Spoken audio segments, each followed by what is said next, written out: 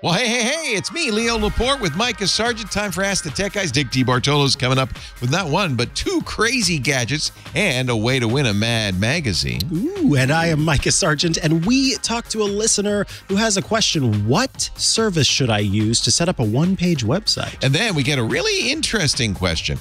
How much does your ISP know about what you're doing on the internet? It's all coming up next on Ask the Tech Guys. This episode is brought to you by Zscaler, the leader in cloud security. Cyber attackers are now using AI in creative ways to compromise users and breach organizations. In a security landscape where you must fight AI with AI, the best AI protection comes from having the best data. Zscaler has extended its zero-trust architecture with powerful AI engines that are trained and tuned by 500 trillion daily signals. Learn more about Zscaler Zero Trust Plus AI to prevent ransomware and AI attacks. Experience your world secured. Visit zscaler.com/zerotrustai. Podcasts you love. From people you trust. This is Twit.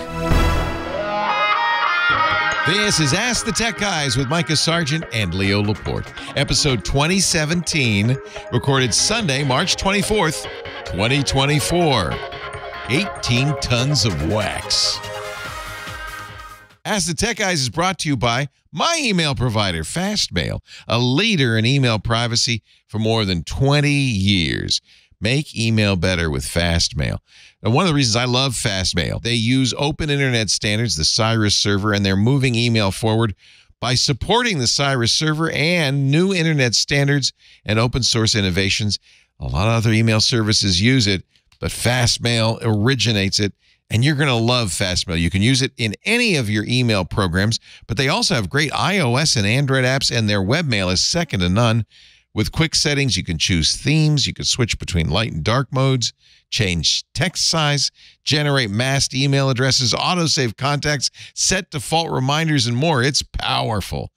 You can even now add a domain name to Fastmail or even buy it from Fastmail so that you can use your own domain name as your email. They'll set up all the records for you. You pay for free email with your privacy. You may be using a free email client right now, but I got to tell you, if you're a business or even an individual and you care about email, it's worth as little as $3 a month to use Fastmail. Your data stays yours. Of course, there's never any ads. There's better spam filters, so there's even fewer ads in your email. Download your old email, put it in Fastmail, and you'll be ready to go. Or have Fastmail continue to collect your email from your old email address. It is the best way to do email.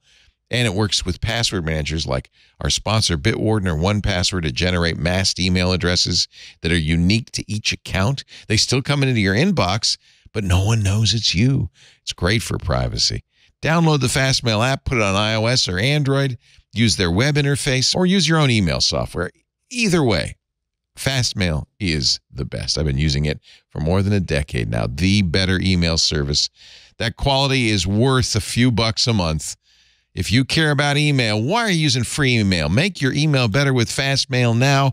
Free for 30 days. Fastmail.com/twit. That's fastmail.com/twit. Well, hey. Thank you, Micah Sargent, for filling in last week. I'm Leo Laporte. I'm back. You're back, baby. Rested, ready to answer your questions. And full of vitamin D. Full of vitamin.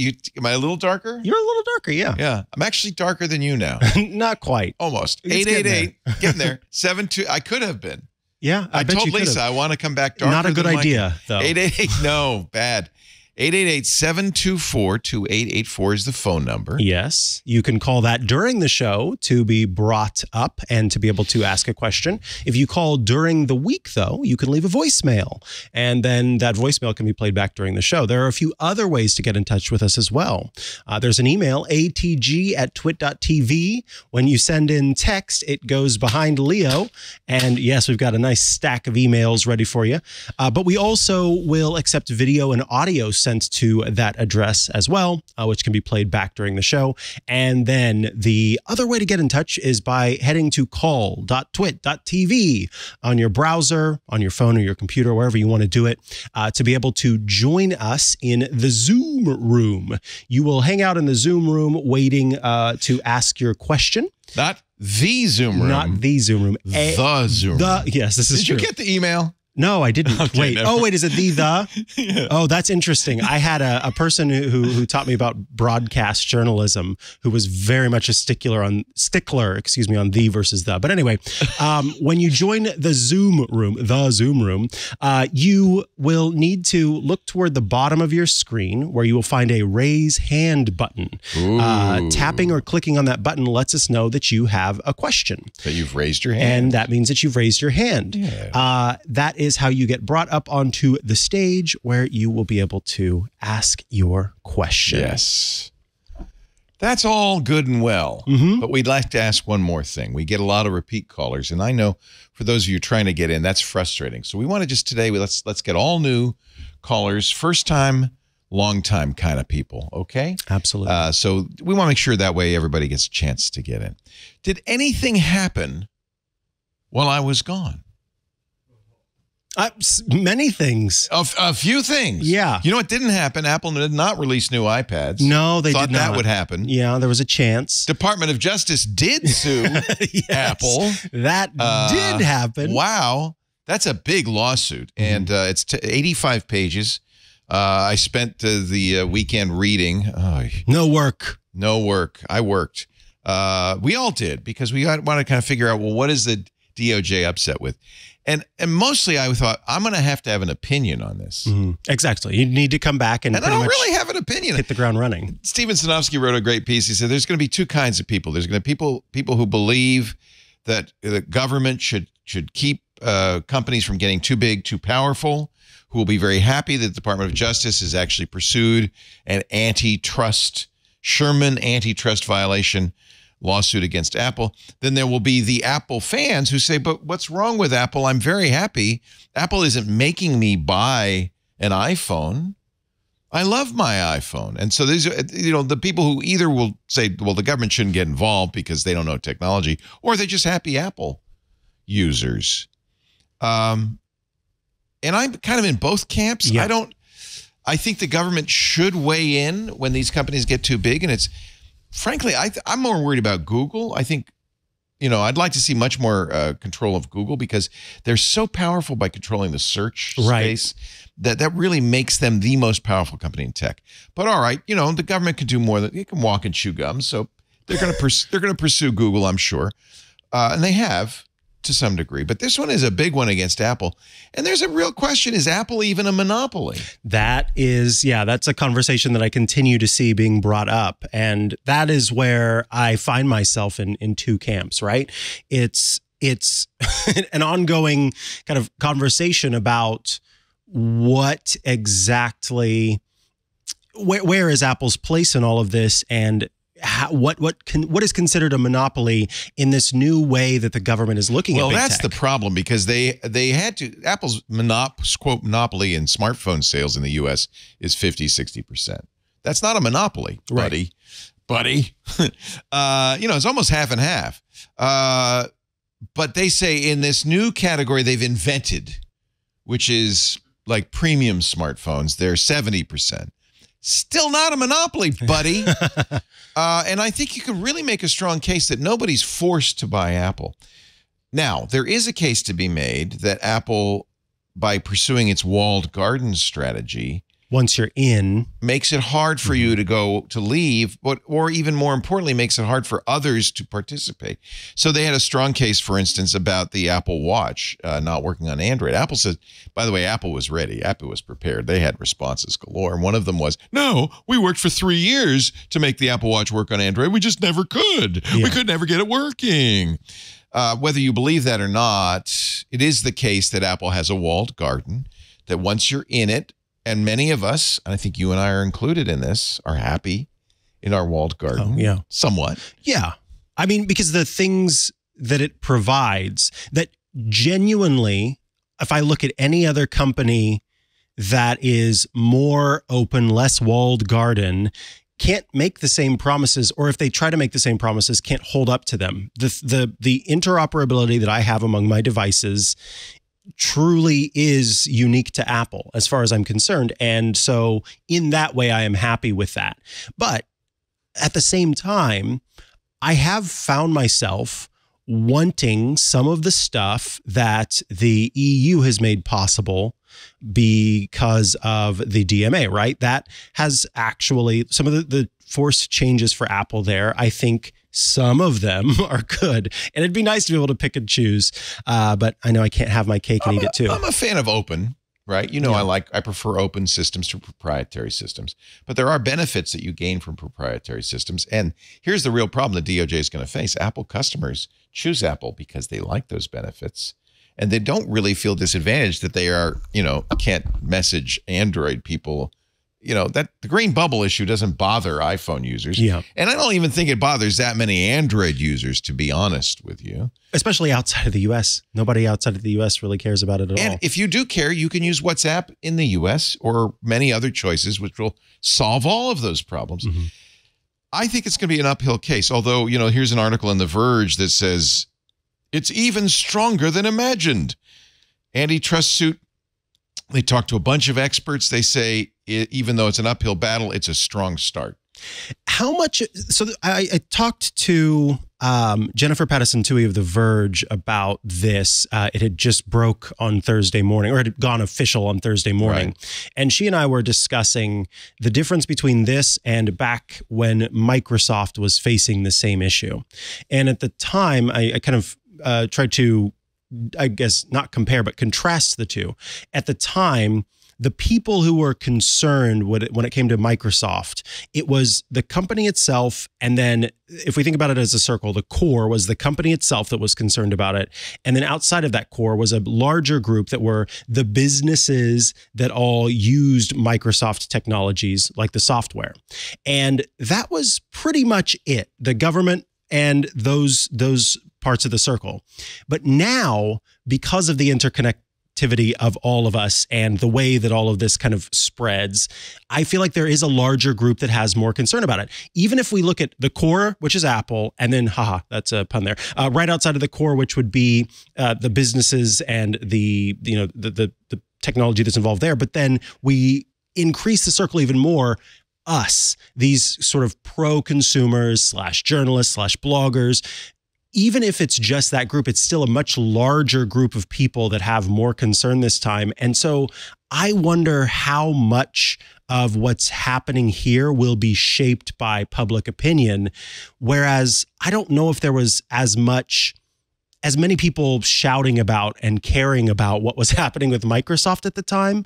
And so if you didn't have any kind of public opinion having any role at the time, it really did just come down to what the government felt and could prove and what the company felt and could prove. But this time it feels like you have back to back to back, Spotify complains about what Apple is doing. Then Spotify tells its customers how it feels about it. You have Epic Games complaining about what Apple's doing, but then Epic tells its customers about what it, and you get these kind of larger armies that are helping to push that may play that role. So maybe when it comes to what the Verge's experts that they quoted are talking about here, that it's a stronger case, how much of it is actually a stronger case and how much of it is that public opinion is not on big tech's side like it maybe wasn't didn't play a role before. That's one of the things Steven Sinofsky said, which I disagree with, is that this is a political prosecution. And I don't agree with that. Mm-hmm. I think that I think it's important for both the FTC and the Department of Justice to pursue antitrust. To do their jobs. To do their jobs. If there's one flaw in capitalism, is that when a company becomes big enough to assert a monopoly in one market, it can use that strength to then enter other markets and really destroy competitiveness. And one thing that really makes a free market and capitalism work is competition. So that's the fundamental question to me is, and it applies to both consumers and other companies, is Apple doing something that makes it hard for competitors to exist, for innovation to happen, and that benefits us as users as well as other companies. this is going to be a very hard case for the government to prove, I think. Of course, it's going to go on for years. And then the other question is, what's the remedy? Now, in the case of Microsoft, by the way, and I covered this in the late 90s. It was, you know, we were doing Tech TV and we covered it deeply. And I am of the opinion that that was a justified prosecution, and the government won. They didn't break up Microsoft. That might have been their initial goal, but what they did get is Microsoft to change its behavior, which was, from all accounts, completely, you know, predatory against other companies. And they got an ombudsman to sit in Microsoft and watch their behavior. And from all accounts, including Steve Vasanovsky's inside Microsoft, it chastened the company, and it made things like Google possible. So I think that was an example of a successful prosecution that achieved its goals, did not break up the company, but got the company to change its behavior in such a way that competition was improved. So the history of that is I think, very positive. Now, how long did it take? 10 years. Yeah. And this is going to take that long as well. The other difference is Microsoft had a 90%, more than 90% monopoly in desktop computing. Apple does not. And I think I think it's very possible a court will look at it and say, you know, you don't have a monopoly here. You don't have a case. Because if you don't have a monopoly, there is no violation. The whole premise of the Sherman Antitrust Act is that a company uses its monopoly to enter new markets. There's also something Cory Doctorow and Rebecca Giblin talked about in their Choke Point Capitalism book, which has become of more interest of late, which is something called monopsony. And this is something that I think the FTC is very interested in. I know Lena Khan is very interested in. The idea that there's one buyer of services. Amazon becomes a monopsony when it's the only company that's buying books, right? And so a monopsony is another thing that they might look at. Apple is a monopsony in its App Store. Although, interestingly, unlike the EU, the DOJ didn't really go after the App Store particularly, which is so maybe that I don't know what their thinking is. I think it's you know, everybody who knows this stuff, and I don't. I'm no lawyer. I'm no expert in this. Thinks it's a well-written case. Later today on Twit, Kathy Gellis, who's an attorney and a specialist in this, will be talking a little bit about this as well. I think this is going to be a very difficult case for them to win. I think there is even a possibility it will be thrown out immediately by a court that says, hey, it's not a monopoly. There's also some dumb stuff in there. They say that CarPlay is an attempt by Apple to take over car computing systems. Yeah, that feels just like they don't have an understanding of that aspect. Well, they may have. We'll see. They have to, you know, prove the case, but they may have internal memos. They have a lot of documents that say Apple says in its deals with car makers, oh, by the way, you can't have anything else. But do they have enough market power I mean, there are car makers like Chevy who said, you know, that's fine. We don't need CarPlay. So GM said that. I think they backed down a little bit. Customers want CarPlay. So that will be an interesting. I think that's a little far-fetched, that CarPlay is an attempt to take over the car computing market. It'll be very interesting. Cory Doctorow does, of course, weigh in on this. He wrote an article on his pluralistic.net, hardest blog name to say, the antitrust case against Apple. One of the things he does say, which is very interesting, is the cult of Apple, the cult of Mac, believes that they are, despite the fact they're buying products from a $3 trillion company, a member of an oppressed minority. Yeah, you do see that. And that any criticism of the corporation is, in effect, an ethnic slur. They also believe that Apple's a virtuous company, that Apple would never do anything wrong. It's unlike any other company in the world in that they want to be good. They want to be private. They're doing everything they can to make the best possible products. And that is the marketing. That's what they push. But I don't think it's the case. No. And, you know, there certainly was a time many a year ago where I fell into that. And over time. Did you get the Cult of Mac Apple logo? I came very in close. Your haircut? Yeah, came very close. But yeah, and you see that. And it's very frustrating because at that point, it doesn't kind of matter what you say or how good of a point you're making. The person's not going to hear anything other than. Corey raises another issue, which actually has nothing to do with the DOJ lawsuit, which is Apple's behavior in China, where when the Chinese government said, "Hey, no VPNs," Apple said, "Oh yeah, of course not." And of course, Tim Cook just did a tour through China, in which he announced, by the way, Vision Pro will be available in China. This is a big market for Apple, and it is absolutely the case that Apple does bad things for the Chinese people in response to the Chinese Communist Party. That is not in dispute, nor is it part of the lawsuit. Right. But if you think Apple is a benign company, just remember they're not. They have a duty to their shareholders to make money.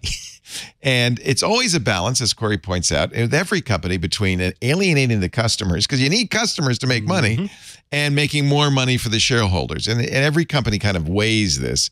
And Apple does the same. Apple does not favor the consumer, its users, over its shareholders. Don't think that you are the reason Apple exists. You are not. So we'll see. We're going to have 10 years of fodder out of this. Yeah. Oh, absolutely. Whether we'll be here for 10 years, you'll be here. I may be long gone, but in any event, there's going to be. I remember, it started in 1998 on Tech TV. It was still going on when Tech TV went out of business. I think it'll be the Microsoft suit, so I think it'll be kind of like that. It's going to go on for a long time. I don't think the remedy is not to break up Apple. There's no point in that. Microsoft made a little more sense because they have different divisions. Apple doesn't.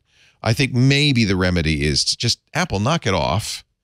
And I would love to see it. Frankly, let's just talk about whether the lawsuit is merited or not. No, but let's talk about what we would like to see.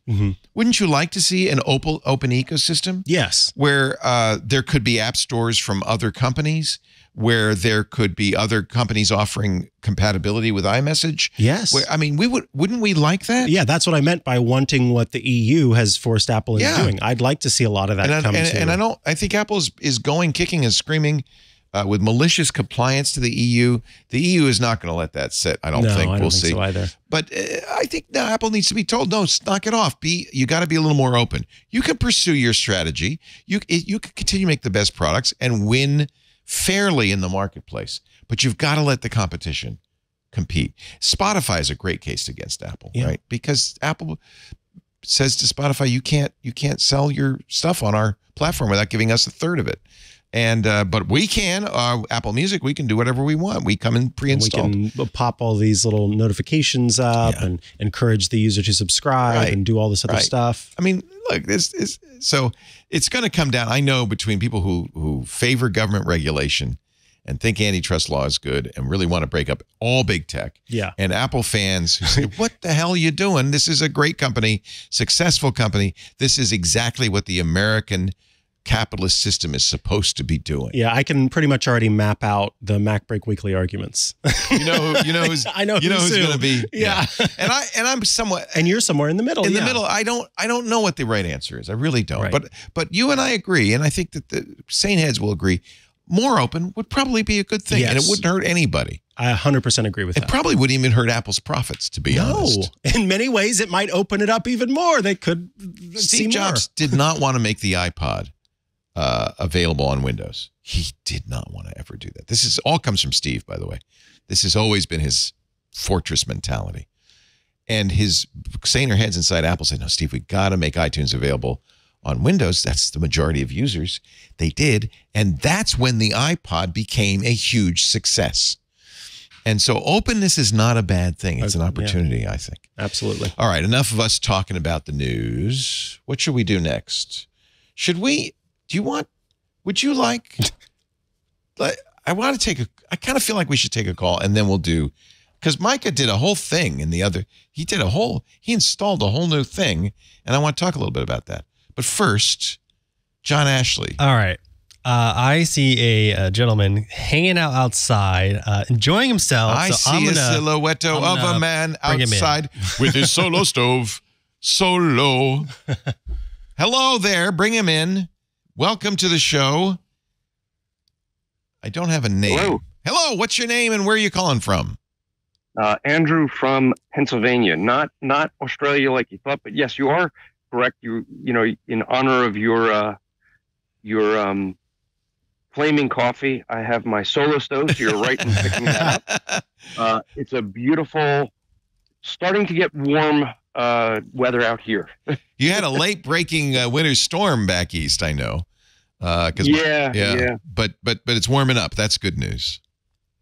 Especially with the Solo Stove, that definitely gets you. Oh, I warm. love those. Smokeless stove. Yeah, aren't they great? And they generate a lot of heat. Yeah. Well, nice. I'm glad you could enjoy the day. Mine. Yes. I measured mine with my temperature gauge. The max it could do is 1,050 degrees. Woof. And it was off the scale, which means it is, when I get this thing going, it's probably over 1,100 degrees. It's the power of the sun in your backyard. It's not using fusion. It's just using very rapid oxidation of wood particles. So what can we do for you, sir? So I was just listening and realized, oh, wait, it's Sunday and you guys are live. So I am a club member, first time ever being in. We love that. Yay. Thank you. I was planning, actually, Micah, you had something on your iOS show where you talked about these chips that we could program for lots of different things. Timers. You had one example of being able to use it to have guests use your Wi-Fi. NFC, yeah. Yes, and I was so thrilled. I had so many ideas to do with that. I ended up going and buying a bunch of chips.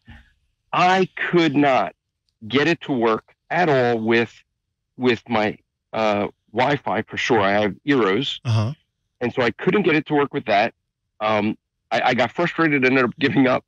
The only things I was able to do, like one of the things I wanted to do is we have guests that stay over in our house, and I really love the idea of being able to just have them click an NFC chip and de-arm my alarm system so they could go downstairs.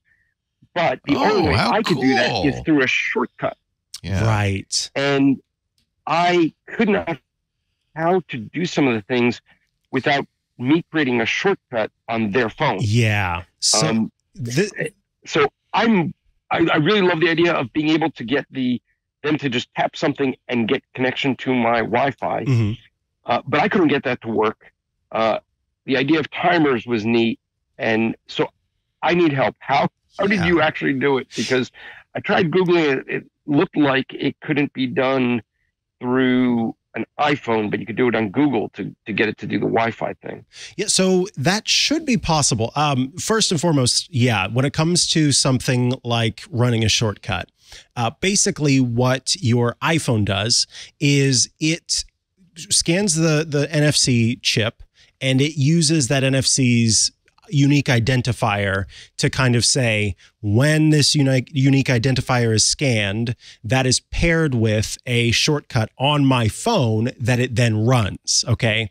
So it is not actually taking and writing that whole shortcut to the NFC chip. It's referencing what's already on your device. So you are correct in what you were thinking, where you would have to share that shortcut to your friends and then also probably have to have them have the apps and all the stuff set up in order for the security thing to work. Unfortunate, that's not as easy to do. But with Wi-Fi, that is something that you should be able to do. There's an app, and it's funny because one of our listeners has posted this app in Discord called NFC Tools, and it's and I did use that one. Okay, I saw you guys used, and I tried that, and I didn't know if it was a problem with the Eros that was causing the issue.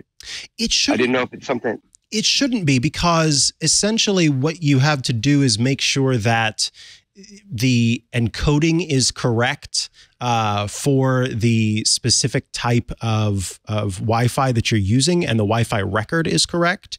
There is a chance. Do you remember, did you buy, when you went to buy the tags, did you use it from our link or did you kind of go and find your own? I have had some NFC tags that did not have the proper encoding in order to do that, and the iPhone looks for more modern tags, and that could have been an issue. But if you used tags that we suggested, I'm not sure why it's not working. I'd have to do some more research into it. I tried 5 different tags. Woo! So I did go with the cheaper ones at first, but then I eventually did go with the ones you recommended, and I still could not get that working. And I had trouble getting the timer to work as well. And so I was. So I mean, it was a Do fabulous you think it's a idea, and I was problem like, with I have NFC, so many or ideas is we it could do with this. a shortcut problem? Well, so if you are trying to do a shortcut, so if you, for example, created on your phone, you said, when I scan this NFC tag, start a timer, right? And then you went through the process and you set up the NFC tag. Again, it's referencing the actual shortcut on your device. It is not referencing any code that's been sent and written to the NFC. So when you're doing that, all it's doing is saying, when I read this specific number, run this shortcut on my phone that starts a timer. So you yourself should not have had an issue with it starting a timer. But if you did, then there's something else going on. I would need to do some more research to see. It could be that iOS has updated and that there's something at issue here. But as far as the Wi-Fi thing, I have not had an issue with that. So this is one of those cases where I think let me follow up on that is the best bet. And so I would suggest, if you could, send us an email, atg@twit.tv, so that we know who you are. A QR code. Would that be a QR code? Absolutely works. Yeah. A QR code is another. Now, again, this is for Wi-Fi. Because the irony is here, by the way, one of the things the Department of Justice is suing Apple over is the NFC access. Now they're talking about pay for pay, yeah. For pay, but does Apple, for a long time, Apple did not give you full NFC access. Right. It is fully allowed. It is now. Yeah, I have been able to. Yes, it does work. That only happened a few years ago that they opened that up. Yes. Yeah. The good thing about a QR code is that, right, it doesn't could require, be anything. And that's the thing about NFC is that if the phone that's trying to do it for some reason is in low power mode, or if it needs to be, I mean, just the other day I had live activities stop working on my iPhone. It's because I needed to restart. Sometimes things just fail. So it could be that situation. The good thing about a QR code is it doesn't require anything other than the camera, and you would know if your camera's not working. Whereas with NFC, you might not know if there's a background process that's not working. So yeah, you could Leo trigger a shortcut with an NFC. You absolutely can. Okay. Yeah. One of the things I was thinking about, we're opening our studio next month for 2 Twits. Almost full, I think, on one of them and completely full on the other. So if you're a Club Twit member, make sure you fill out the form and come out and see us. But we have Wi-Fi available to our guests, and we're going to make a QR code that we put on the door when people come in so they can scan it and quickly join our Wi-Fi. We don't have to give them out the password and all that stuff. And you could do the same thing, right, with turning off the alarm system, right? A shortcut could do that. Yeah. Yeah. Now, they'd have to have an iPhone, obviously, for the shortcut to work. But there are similar capabilities on Android devices, Tasker and others, that would allow you to do the same thing. So maybe a QR code would be easier. You wouldn't have to buy any additional hardware. He's buying, in case you don't understand, little stickums, right, that you put on things that have an NFC chip in it, and you could program it to trigger. When this capability first happened, we were over in the old place, the brick house. I put those all over the place. It was fun, but nobody ever used it. So I think QR codes, as ugly as they are now much more ubiquitous and much more accepted and kind of understood that, oh, you scan this and something happens. Every restaurant we went to in Mexico, and I think it's still probably the case in a lot of places in the U.S., because of COVID, they have QR code menus. And everywhere has QR codes now instead of a menu, which, means you have to have a smartphone, but most people do. So I kind of like the idea of maybe using a QR code instead of NFC. Yeah. Okay. So now I'm thinking that this must have been at a time when I was doing it on a beta, because everything I'm reading is exactly what you've said here, that Apple does have the NFC lockdown. This is what they're getting sued over, kids. Yeah. And okay, so let me be clear. It is not locked down for everything else. You can use NFC to do all of those scans that we were talking about to run a shortcut, but specifically with Wi-Fi, Apple cites it as a security issue where you would maybe accidentally NFC tap something. So I will say this: use a QR code. They don't have that locked down because it requires more work from the user in theory. People who use VRBO or whatever to rent their house as a vacation home will do this. They'll put the QR codes up. When we have people staying at our house to take care of the kitty cats, we'll put a little QR code on a piece of paper that they can use. right next to the instructions on how to use the 15 remote controls to watch TV. Exactly. Yeah. So yes, use the QR code. You can go to the website that Leo was talking about and generate. There's a lot of them. The one I was showing is from Bitly. Yeah. But yeah, you just Google it. There are a million of them. Bitly, I like Bitly, but they probably track stuff. So yeah, they might. Yeah, there are open source privacy forward QR code generators. It's easy to find. Just search for open source QR code generator. There you go. Yeah, I love the idea of the NFC chip being able to just kind of hide it behind things. I know, it's super cool. It should. I am going to look into this because there are a few ways that you could technically have a website open up that you have that's a good that thing. then And has then it says, then lets you connect. So again, but they won't do it with Wi-Fi. But they won't do it directly. Which with means Wi-Fi. I bet you they won't do it with turning off an alarm. Oh yeah, that seems like a real security issue. Unless you shared the shortcuts. But send us an email that I'll see. That way I can get back to you with some follow up. Yeah, sure. And so with sharing the shortcut, if I was to go that, because the shortcuts work, but sharing the shortcut, yes, they have to have that app, and they'd have to have They'd have to have an iPhone. Any modern iPhone has shortcuts on it. Have the security app as well. Oh, but they'd also if the shortcut is being done through the third party. Yes, it's not. That part is not designed. What would be good is if that third party, whatever security system you're using, had some means of setting that up within the app where it says, go to this URL and that disable. But see, that's just not something that's possible. So yeah, it'd be a lot to make it do it. The best thing that you could maybe do is have the tag. I'm trying to even think of how this would work. I don't think it'd be easy to do. You'd have to do a bunch of custom kind of coding and stuff to make it happen. Because I was thinking you could have it prompt you when they scan the tag to disable the security system. It's a great idea, and I'd love if that worked, but without some deep support from that third party that makes that security system, it's just not possible very easily on the iPhone. Here's another argument for more openness. You're making the argument right there. Yeah, it is. Imagine if your Solo stove could only burn branded wood from the Solo Corporation, right?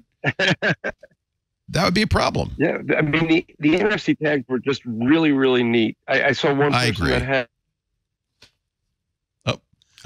The Solo stove has burned up all the connectivity.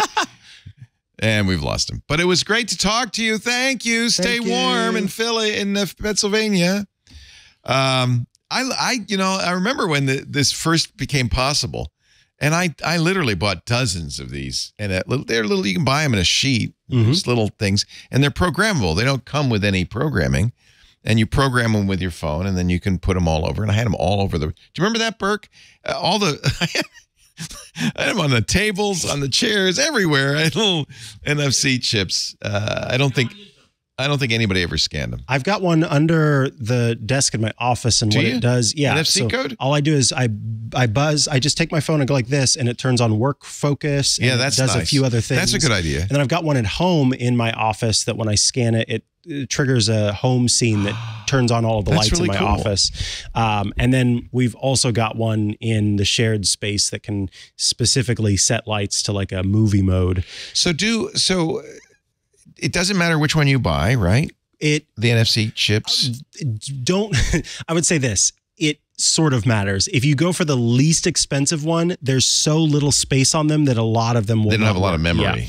Yeah. So try to not just get one that's not the cheapest. I know that's like weird advice, but as long as it's not the cheapest, I don't know because there are different kind of NXP 20 blah blah blah blah blah. But basically, as long as you get one that's not the cheapest, that's been my experience that they work pretty well. Here's $12 for 50. Is that the cheapest or no? No, that's not the cheapest. So those would be good. You can go less. Yeah. Okay. These are little. Yeah, it's the NTAG rating, and I don't remember off the top of my head. NFC 215. NTAG 215 is okay. Okay. So that's good. So you do know that one's okay. And then you have to have an iPhone because you need shortcuts. It has to trigger an action. Yeah. And on the Android, again, I think you could probably do it with Tasker or a similar. Exactly. Similar program. Or if you want to, with NFC, with an iPhone, if you write a website to it, for example, if you write a contact to it, those things are able to be used with an iPhone. It's just specifically the Wi-Fi code that Apple will not read. Oh, interesting. For sake of, for security. This has 504 bytes of storage, which I guess is enough. It's plenty for one thing. Remember, it's just going to be a URL, or actually it is a URL, isn't it? Even for the shortcuts. And they say you can read and write over 100,000 times, but not suitable for use in a strong magnetic environment. Fair so enough. If you're Magneto, do not use these. Okay. Here we go. It's time to show you this new thing that my friend here, Micah, has installed in our engineering facility. Ask the Tech Guys is brought to you by the YubiKey Video Smart Lock 330. Now, we've talked a lot about Anker. We love Anker equipment. YubiKey is Anker's kind of home security brand. And this is a new smart lock that does something that I think is really cool. It combines the camera that you might have from a doorbell with a lock that will unlock your door. Best of both worlds, one installation. Now, I'm going to let you talk about it because you did it. Yeah. So here I am installing it. It was a very simple process. Like, I've just got a screwdriver there, and that's all that was required. All you needed? It's all I needed. You slide in the deadbolt that comes with it. You install that part, and then you put the front face and the back face on. It comes with a battery that's rechargeable, USB-C, which we love. And yes, the thing that was so amazing to me about this device is that it is an all-in-one. It is a lock. It is a doorbell. This thing has a fingerprint reader on it. I love the fingerprint thing. There's the battery that you plug in. It has a code. You can, put in a bunch of different types of codes. So you could temporarily assign a code to somebody. It was very easy to set up. We were just talking about QR codes. That's how you set this up in the YubiKey app. And it also has, and this is a feature that I think is so amazing because you don't see this with a lot of these third-party systems. If all else fails, if the battery has run dead, if the code you can't remember, look at that. You swing this open. It's got a key. It's got a key. You know what? That's number one. My number one concern. The battery on this is 10,000 milliamp hours. It goes 4 months, thereabouts, and it'll give you a warning before it gets low. So you don't have to worry about that. But having a key... Oh, look, you can see somebody trying to get into our engineering center. Yeah, here's Burke saying, can you let him in? Let me in, please. Can you let him in? I said, okay, you can go in. Oh, and I was able to let him inside very easily. This thing, I think it's really well designed, too. It's got some heft to it. I think this is really cool. A 0.3 second fingerprint reader, 1 second unlocking. Self-learning chip, they say, becomes more accurate. But here's the most, to me... Besides the key, which I think is really important, I won't get a lock that doesn't have a key. It doesn't upload anything to the servers. Yeah, it's local. And costs you nothing. There's no subscription once you buy it. Obviously, you have to buy it. But there's no monthly fee. Everybody else charges a monthly fee for their doorbells. This is a lock and a doorbell and a camera with no monthly fees, no uploading to the public, the internet. Thumbnails are stored, but not the actual video. I think this is brilliant. 2K clear sight, two-way audio, enhanced night vision. You will enjoy an 18-month warranty, 24/7 professional customer service, a great product with a great price. Just search YubiKey Video Lock on Amazon or go to eufy.com, EUFY.com. This is a really cool product. I love it. Thank you, YubiKey. We've been big fans of all of the YubiKey products and all the Anker products all along, and Soundcore too. They do some really neat stuff. And this one is especially compelling. EUFY.com, or search for YubiKey on Amazon. They told me, I said, well, how will you know if it's people who watch our show? They said, well, we'll know. Okay. Don't know how they would know that, but actually what they're going to track is how many people search on Amazon for YubiKey Video Lock. So do that, even if you buy it somewhere else, because you can get this. You can get this at your local hardware store. But even if you just search for YubiKey Video Lock, yes, on Amazon, please. That's how they're going to know. That's the metric. I love it. All right. Dick DeBartolo's coming up in about a minute. Woof. before we go to the GizWiz, should we do one email? Let's try to get an email in. Just to see if we can. Website template suggestions from Sean. Hello, Sean. I'm a longtime listener and watcher dating back to the Tech TV days when I was a mere child. Now in my late 30s, I'm an independent contractor. No, he was in high school. An independent contractor for a living, and I would like to set up a more professional space for promoting my work online, especially stuff I've done that's nice that I'm proud of, past work. My goals are simple. Now needing only one main page to serve as the home of a domain I already own. I have an online community all set up at. So he's got the domain. He's got an online community. He just needs a page to demo his stuff. I've looked at Squarespace. I'm wondering if there are any standout recommendations. I want a balance of professional design, customer service from the company, attractive pricing. There's three that come and leap to mind. Squarespace is one. WordPress.com is another. And then there's one that maybe you have not thought of, and I wouldn't have thought of, except that they became a sponsor last year, Wix. And I thought, oh, Wix is just for commerce sites and stuff like that. I think I'm going to move my stuff over there. Pretty cool. I was blown away when I started playing with it. So I would look at Wix as well. Let's see. I have a fourth recommendation. Yeah, what other ones? But I did want to reiterate that. And I was so surprised. I thought, wow, this is very modern. Yeah, it is by virtue of them being a sponsor that I was able to see more of what they were able to do. Yeah, that's the part where we're being honest, is like, I wouldn't have gone and looked, but there was, and so I see these new things that you can do, and I thought, I want to make a website just for fun. I did too. That was my reaction exactly. So that's why we're talking about Wix, not just because they're a sponsor, but genuinely got us both excited. But the other website I would recommend, and this is a website that I've used to create simple, quite literally, it is for one-page designs. It's called carrd.co, and that's carrd.co. I have a one-page design through them. It just depends how much, like if you wanted a whole photo album or video of your previous builds and stuff, okay, that's probably not the best place to do that. Right. Yeah, it's more like a business card. It's a business card. It is purpose-built to be those. You scroll through, you see this. Can you have images there? You do what you want. Different website. I went to a Honda website. How did that happen? CARDD. No, CARRD.co. Oh, I went to car.co and I got Honda. Okay, CARRD. There we go. .co. John Ashley's waving, saying, that's not it. Choose a starting point. Okay, so this is a one-page. It's quite, you could have images, but I think it's more a business card than it is. Because if you go to Micah.art, MIKAH.art. Okay, MIKAH. And I'll be honest. Who's that?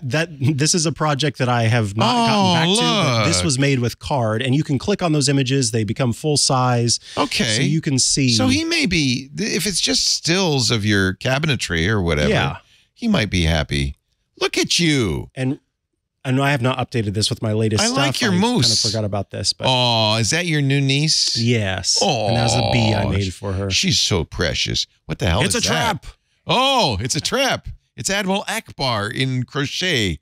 And you gave me this Linux Penguin.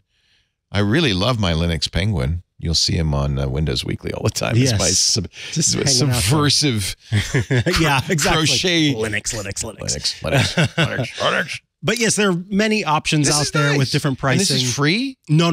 Oh, it's not free, but it's very inexpensive. I think it was can't be much. $14 a year or something. Okay. So yeah, if you're looking for just a one-page site. You know what I like about this? It doesn't have any card branding on it. Yeah. It's like you couldn't tell that it wasn't, it says copyright Micah Sargent, but you can't, it's very white label, which is good.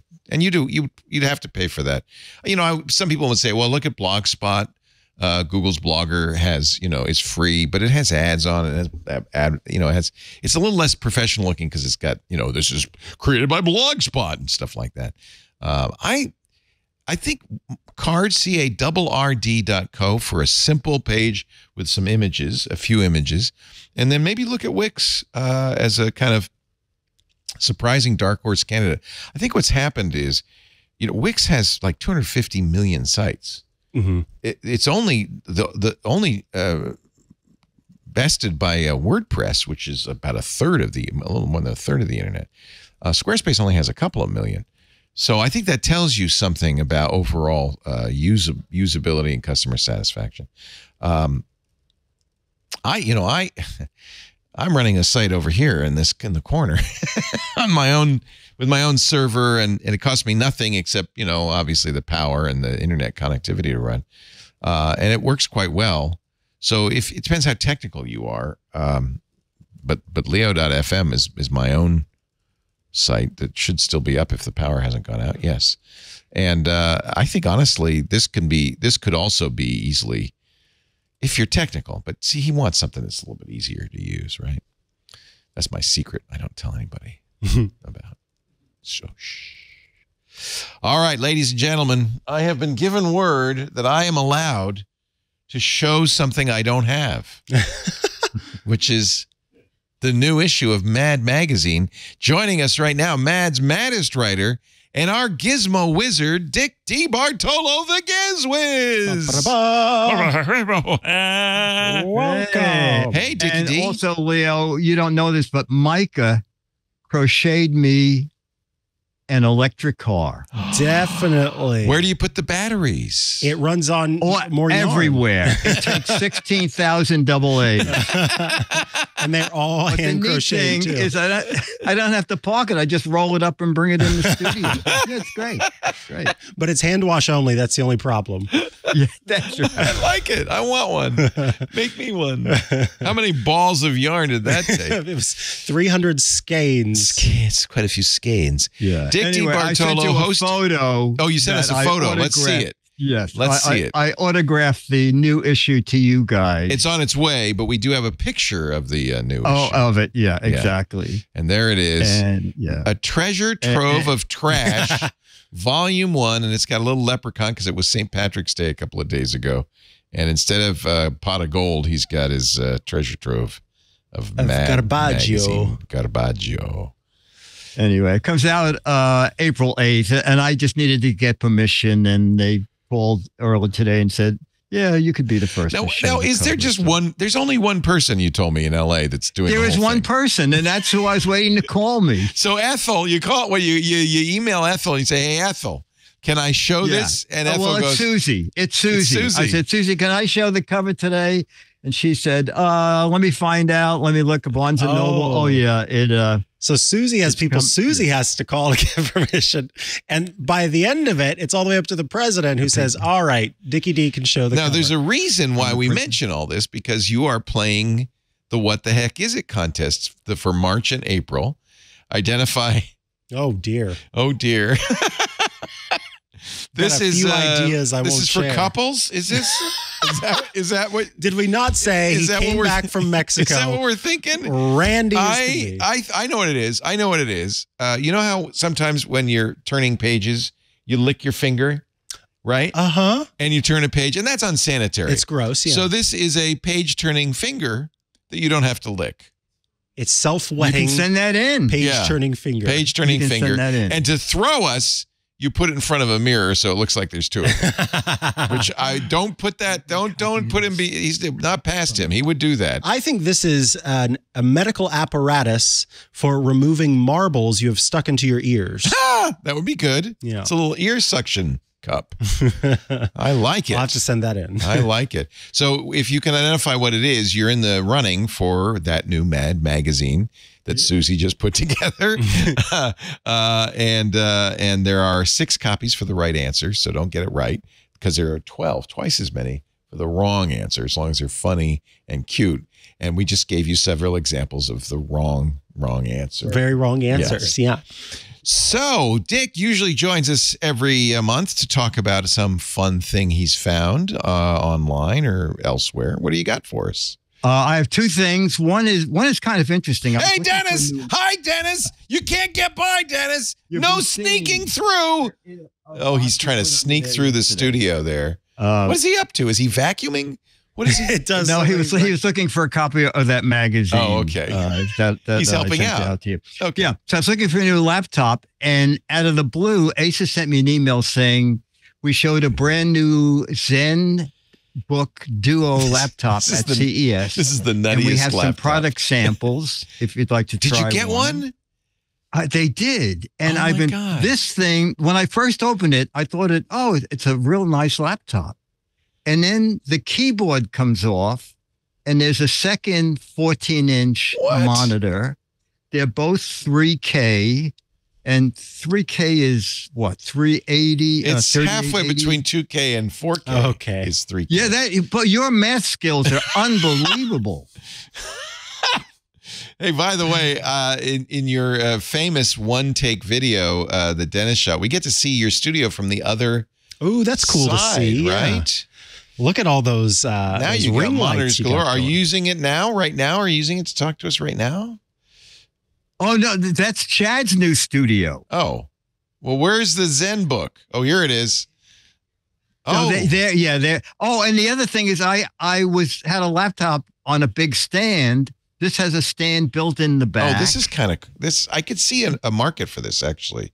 Yeah, and when the keyboard disconnects, then the other What the- monitor is under there. What the what? What? Yeah, and So you'll see it in the next shot. This is for day you- traders who want to go to Cabo San Lucas, I guess. Yes. Yeah. Look at that. Oh, that stand comes And with the it? great thing is, on Amazon, I see it's back to out of stock. It's $14.99 with the Ultra 7 chip, and it comes with a digital pen Oh, so it's and touchscreen. a little laptop case. Nice. Well, And soon there's a version with the Ultra 9 chip coming out. Oh, it's a terabyte of solid state drive. wow. Uh, PCs so- have gotten so inexpensive. Mhm. That's amazing. Because, I live in Apple land. And in Apple land, that'd be $5,000. Right. So, okay. That's really cool. You It's know what? pretty neat, I'm isn't it? revising my opinion. It's not for everybody, but if you need a mobile solution, I love it that it's got a stand built in. I think that's kind of cool. Yeah, this is a pretty neat device. that helps a lot. Yeah. That sells It's it to me. the Zenbook Duo. Zenbook Duo. Okay. Now we have something for Micah's nieces and nephews, Woo! and it is new from Wowie, and it is called Bird on a finger. a sweet tweet. A sweet A tweet. sweet tweet. Oh, Yeah, I gotta click the I little- thought I saw a putty tat. It goes Yeah. on your finger. It goes on your finger, and Show- it recognizes you. How? It has two separate functions: things it can do on your finger, and then things when you hold it in your hand. Let me see. Oh. I'm on Ask the Tech Guy. It's the gizmo. Wow. It's So- repeating what you're saying. It repeats what you're saying up to 8 seconds. You can put in secret messages and then hand it to a friend, and only he will be you able to smell like a monkey's butt. hear it. You know how it's going to be used. Yeah. The Yeah. neat thing, it's under $10. Oh, I like how the feathers go down. Oh. Oh yeah, you click, you got the feathers. Oh, they like pop up. The Like a feathers cockatoo. go up, and it lights up. It's very cute. To paraphrase Joe in our Discord, I'm And glad companies still make crappy products. They're fun. They're little fun. Things. They're fun. How much? Well, for, no, and it just came out last week, just in time for Easter. oh, Yeah, only Man, $9.99. put this in your Easter $9.99. basket. Oh, Uh, see, the kids will love this. Yeah, there's a pink one and a blue one, so there's two different versions. The pink and one's it's for boys, boys, the blue one's for girls. Let's make sure Yeah, you do it and when right. I first Yeah. put it on my finger, it said, "Wow, you're an old person." Did it really? I said, "Yeah, you little." They Yeah, have that's 'cause last year they Dennis did put a message monkeys, in there. right? And then this year They they're did doing monkeys birds. last year. Yeah, okay. Exactly. The monkeys are still available, but the But sweet they're so tweet. old hat. Everybody's Everybody's got Yeah. monkeys on the fingers. Do you remember when people cared about smartphones, and if you got a new phone, everybody gathered around you? Oh God, not And- anymore. Yeah. Yes, yeah. No, not anymore. I remember once I was at CES, and a guy walked by and said, "Isn't that the so and so?" And I said, "Yeah," and he said, "That's 6 months old." I was on the airplane. A guy put on a Vision Pro, cleared out all the rows around him. Everybody moved. So it doesn't have They the were same, worried he was going to suddenly start punching doesn't the have air. the same appeal that it used to have. Yeah. It might have been because he was in an exit row on a 737 MAX. Might have been also that. Anyway, I was just going to tell you one of the articles that is in here. I did it with Frank Santropadre, and it's kind of funny. It is practical jokes for funerals, putting the fun back in funerals. Oh, dear. Oh, how dare they call that trash? Yeah, That's exactly. That's Kleenex tissues that give you a black eye.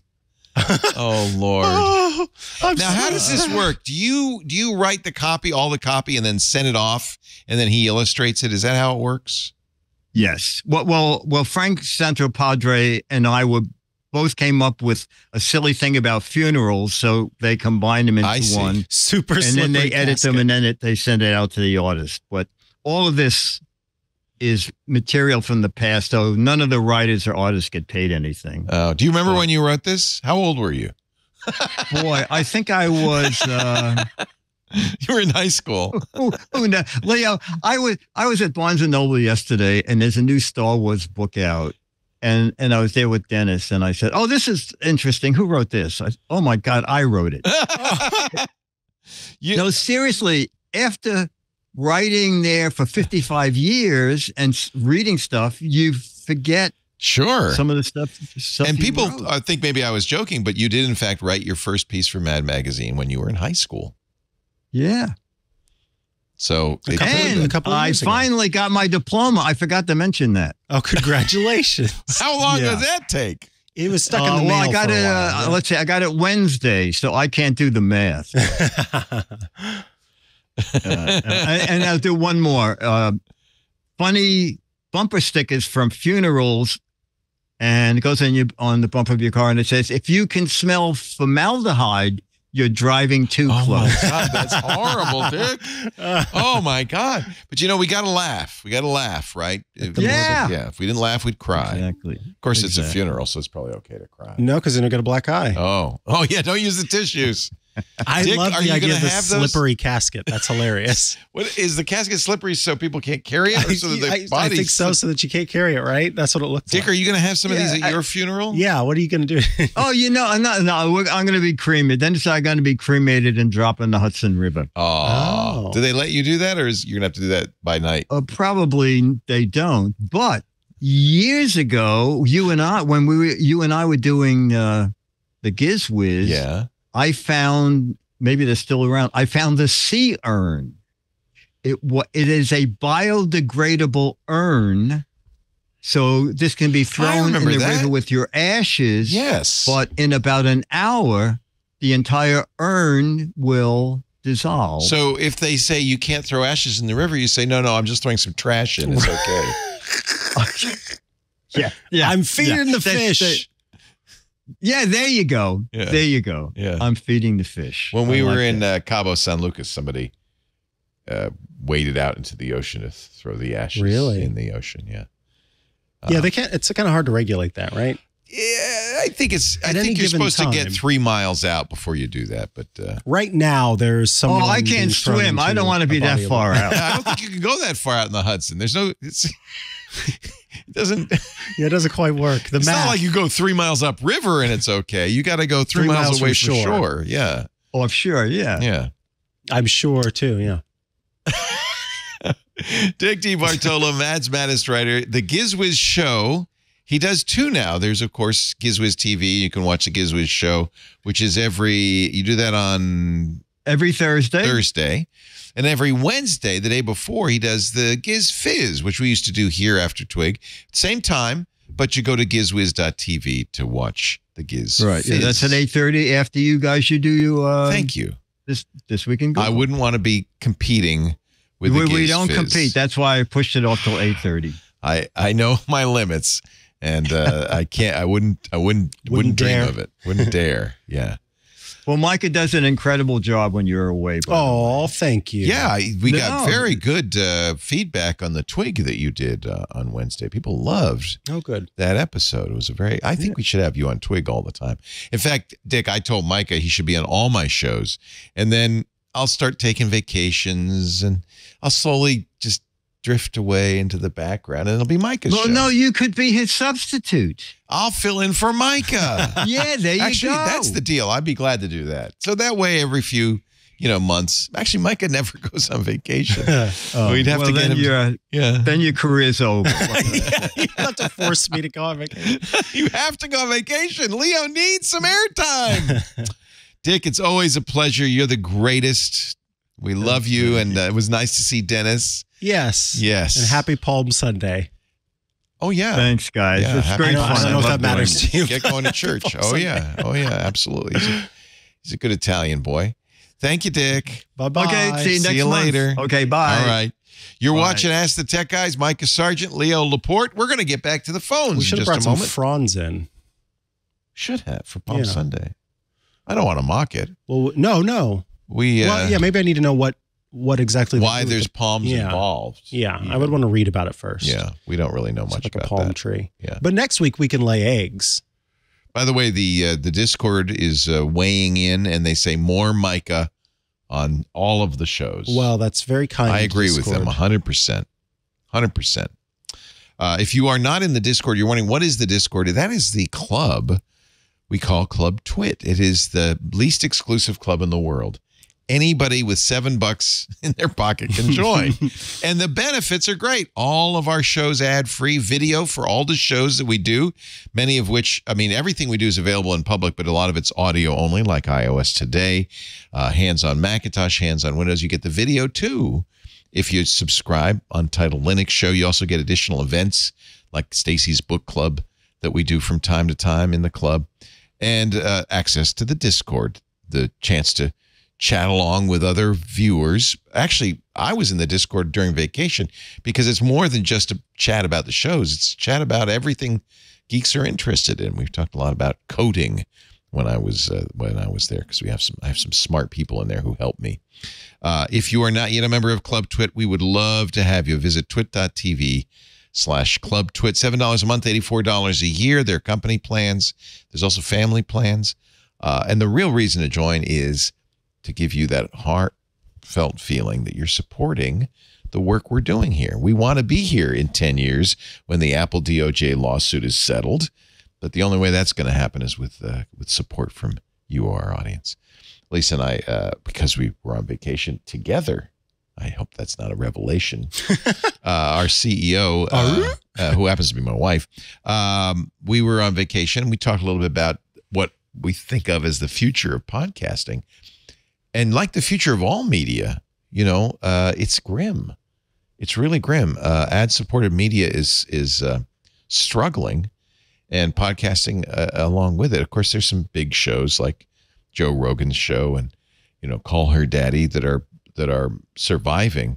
But this is what happens. This is what happened to blogging too. The little kind of niche shows are struggling a little bit more, and we're not alone in that. We want to keep doing it though. So with your help, maybe we can. Twit.tv/Club Twit.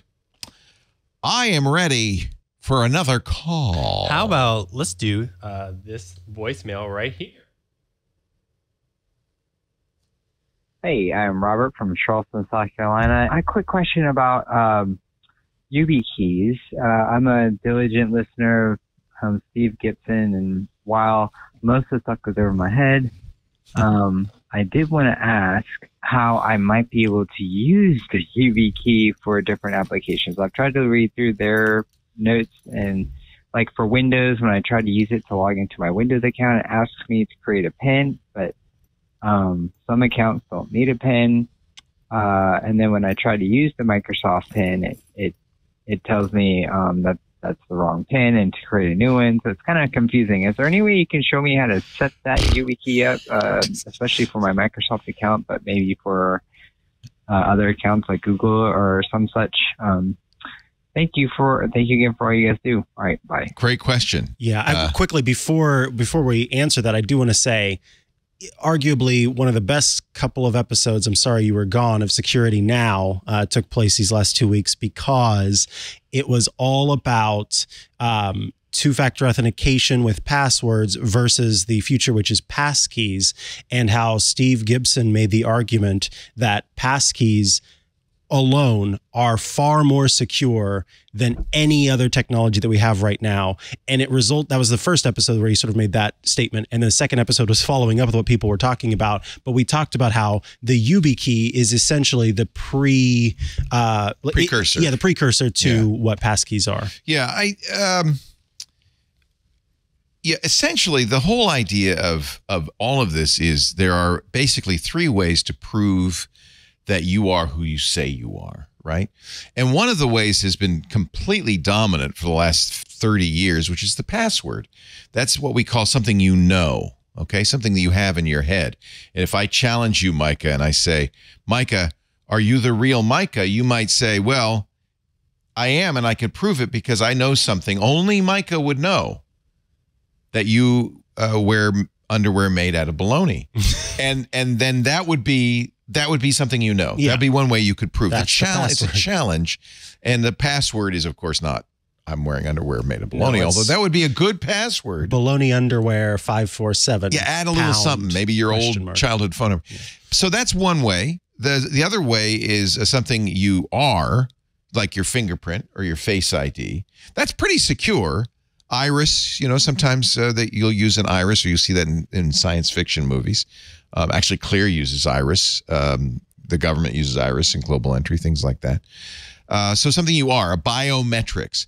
And the third way of identifying you is something you have, something physical that you have. Now, of course, the one way to do this has been around for a long, long time. And you might even remember those football dongles that would generate 6-digit numbers. You remember those? Maybe not. I used to have one for PayPal, and you press a button and it would give you a new number. Pop up with it, and you'd enter it in. That's turned into, of course, the authenticator, which you have on your phone.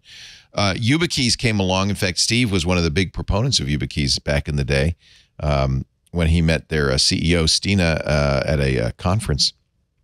These are little hardware devices that do the same thing as your authenticator device. They generate a time-based one-time password, a 6-digit code that will then identify you are who you say you are.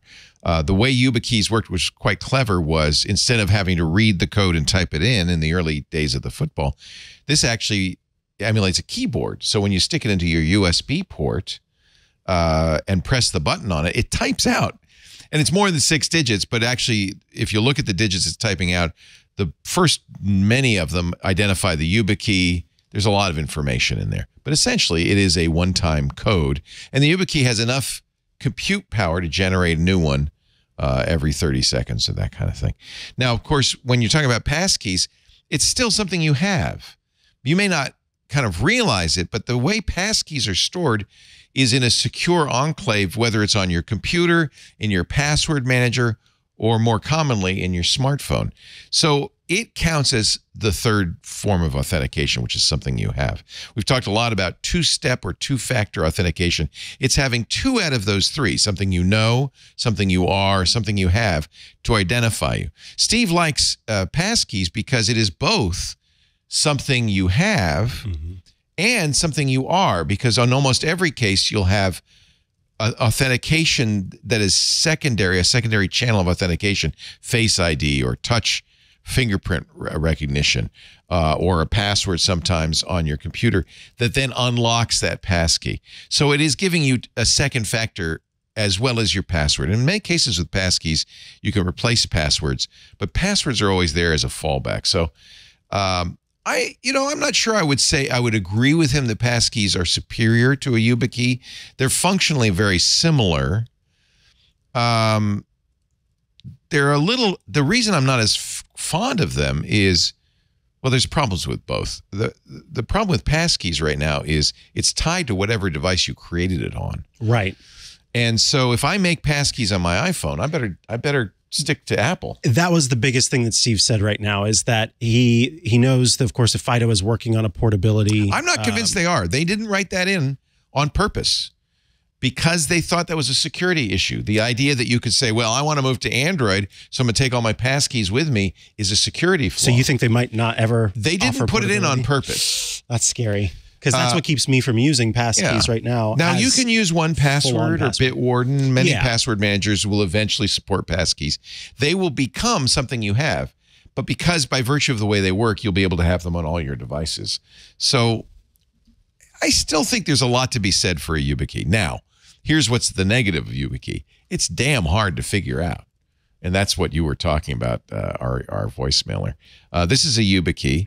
The way it generally works is when I create an account that supports hardware authentication. Let's say my Google account. They support it. They really promote it, in fact. I will enter a password. I'll log into my account, and then I can go into the security settings and add a second factor. Now, that second factor can be an authenticator. It can nowadays be a passkey, or it can be a hardware authenticator like this YubiKey. Here's a couple of the drawbacks. If you just have one and you lose it, you're in trouble. So you're going to have to own two, and you're going to have to keep one in a safe deposit box or somewhere that's absolutely safe, so that, you notice I reached back to get my YubiKey off my keychain. I carry this with me everywhere, but you better be sure I have another one at home.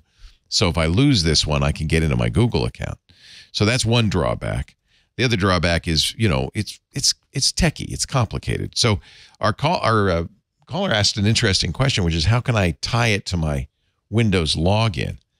And that requires some pretty interesting machinations.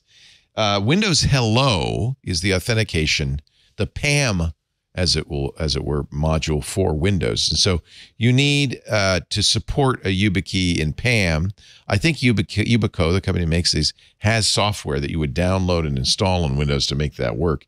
And generally, they do have a PIN because they want a fallback method, frankly. I have an article that will give you an example of how ridiculous it is. This is a configuration cheat sheet for YubiKeys. Came out a year ago from debugging.works, which is a personal blog. And he's given a bunch of ways to do this, including time-based one-time passwords, which are the authenticator things. So it's worth, I'll put a link in this. This is worth having. Universal second factor, SSH with FIDO2. It ends up being, and this is the real reason Steve likes passkeys, the harder something is to use, the less likely you are to do it. Yep. And so I use this on my most secure stuff. Same. Because it's worth it to me to keep it secure. But it's not easy. Right. I think it's possible to do, I know it's possible to log into a Mac with this. I know it's possible to log into a Windows machine with this.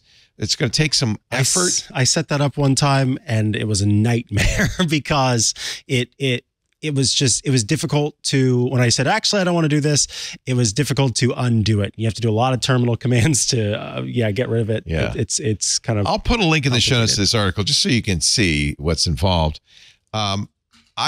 My strong suggestion, honestly, Microsoft made it as easy as possible to log into Windows using the Microsoft Authenticator. In fact, you can do it passwordless with the Microsoft Authenticator. You'll go to your Windows, you'll enter your email for your Microsoft account, and then it'll say, okay, I'm going to push a notification to your Authenticator. If this is correct, enter the number, and it'll tell you 92 or whatever. And you go to your phone where the Authenticator is. That's two-factor, right? Something you have, and it's very secure, and it's within the Microsoft ecosystem. It's their Authenticator. I think this is by far the best way to log into Windows or to any Microsoft account. So that's what I would recommend. Instead of using a YubiKey, use this. Oh, and it uses, by the way, Face ID. So it is on the iPhone, and it would probably use fingerprint or face on an Android phone as well. So it's pretty secure. You still have to have the phone.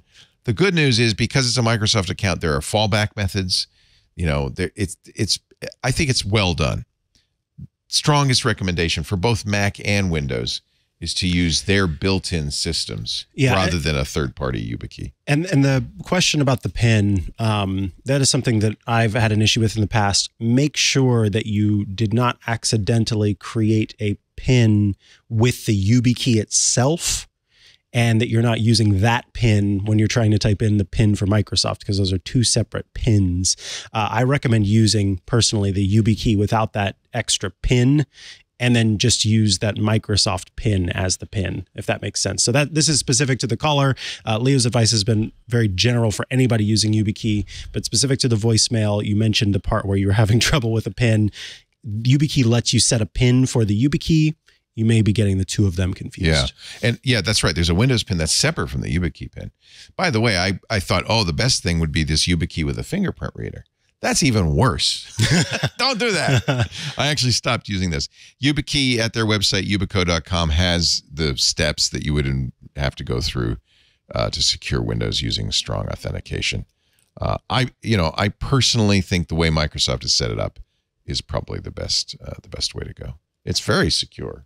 They've done a very good job with the authentication. Secure and convenient. Yeah. And it's cool that you can do both. I think Steve's point is well taken, which is this is a technology that is rapidly becoming obsolete thanks to passkeys. Yeah. And with passkeys, and this is the thing that I love about what he said, is part of the reason why we like to use these little things is because it's kind of cool and it's a little bit high tech and sort of spy-like and bondy. And so whenever we're faced with something that's so quick and convenient, like a passkey, we immediately have suspicion. Yeah. Like, this is too easy. This can't be better.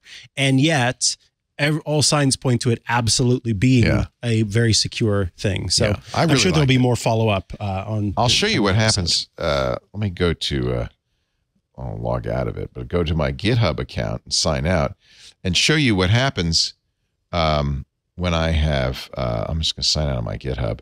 When I go to GitHub, I have it set up to go with passkeys. So I sign in, and of course I have my password, which I'm going to use from Bitwarden to sign in. And then it says, okay, two-factor authentication. When you're ready, authenticate, use the button below. This is why we geeks go, what do I mean, click this?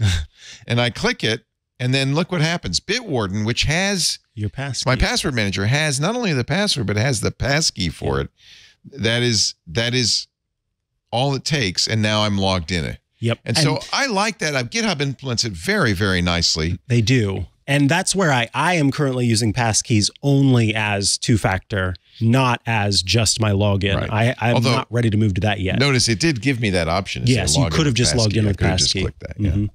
I think that passkeys are great. It's not going to be universal. Yeah, there are going to be plenty of sites. Look, your bank still makes you get a text message on your phone, which we know is not secure. And that's not because the bank doesn't know it's insecure, but because the bank's customers are normal people who don't understand all of this falderall. Well, because of that, you're going to see passwords probably as long as you're alive. It's just not going to be phased out for passkeys. Passkeys are just going to become another thing. And that's the problem. What is that? That's the old XKCD comic about standards. The only problem with standards is it generates more standards. Yeah, more standards.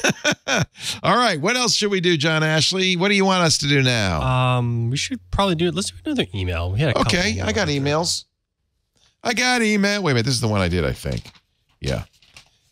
And by the way, you can call in at call.twit.tv. That's the website you go to, or 888-724-2884. And this is from the Willow Woman. Hi, the Willow. I like the Willow Woman. Lisa, the Willow Woman. Willa. Lisa from Austin, formerly from New York. Proud New Yorker. Can you tell? Yeah. I can tell from your accent, Lisa. I've taken the plunge, and I'm getting rid of our cable TV, Hulu TV. Here we come. Now I want to take control of my home network. She probably doesn't talk like that. We have Spectrum 500 megabits per second upload speeds, and are happy with that. That is good for upload. That's very good. She's probably on fiber. But since I'm the tech support for my household, I'd like to get more control over our modem and router and stop renting them from Spectrum. You're right. You're right, Lisa. That's the right thing to do. Can you give me a recommendation for these devices? I am tech proficient. I can handle an installation and setup. P.S. I will eventually upgrade to Spectrum 1 gig. So whenever you get your internet from a cable company like Spectrum, you have to get something to demodulate the signal coming in over the coax. If it's coax, if you don't have fiber, but you're getting coax, you can buy your own cable modem. And Spectrum will have a list of cable modems it recommends that you can use. And that's a good idea, I think. I always separate, and I think you agree with me, the modem from the router. Yes. Right? So you really need two pieces of hardware.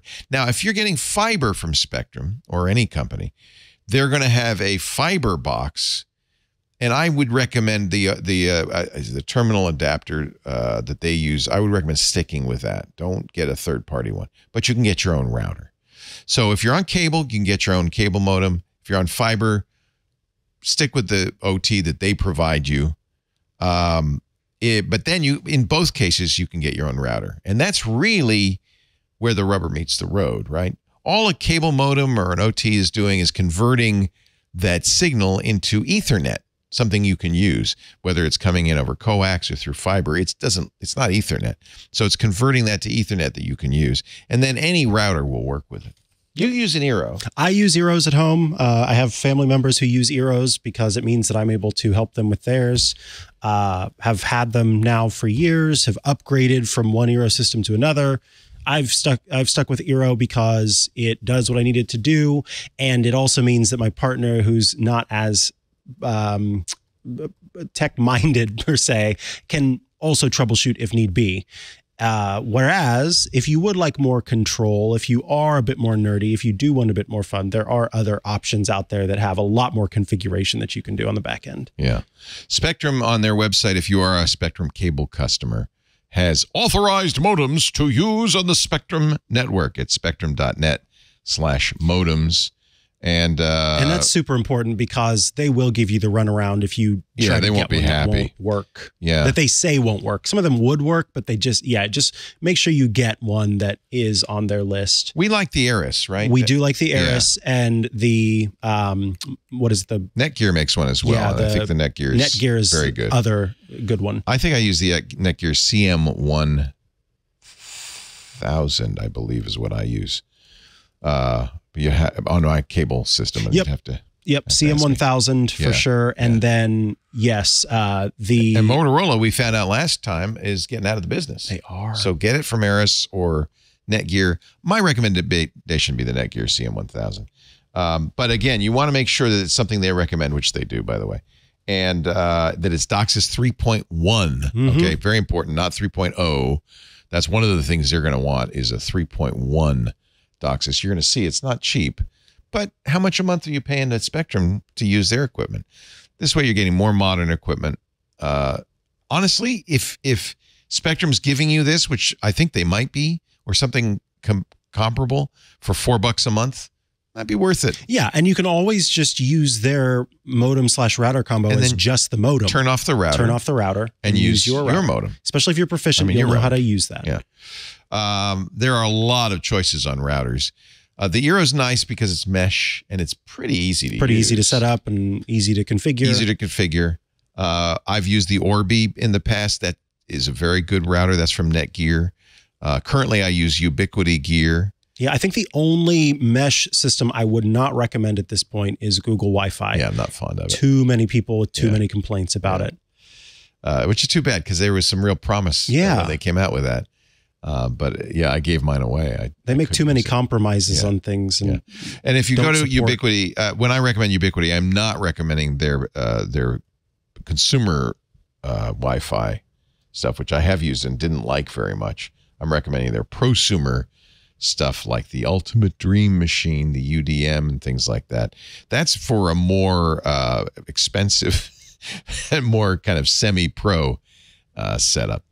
So, yeah, if you feel like fiddling around with it, and I guess the Willow woman likes to fiddle. Yeah, and if you're okay She's with a fiddler. Anybody else at your house not being able to know what to do with it, that's what you want. Well, and this is why I went with Ubiquiti, and I've told this story before, but we got somebody to wire the house because it was during the pandemic, and we were all working from home, and I wanted to make sure we had very good responsive Wi-Fi as well as wired.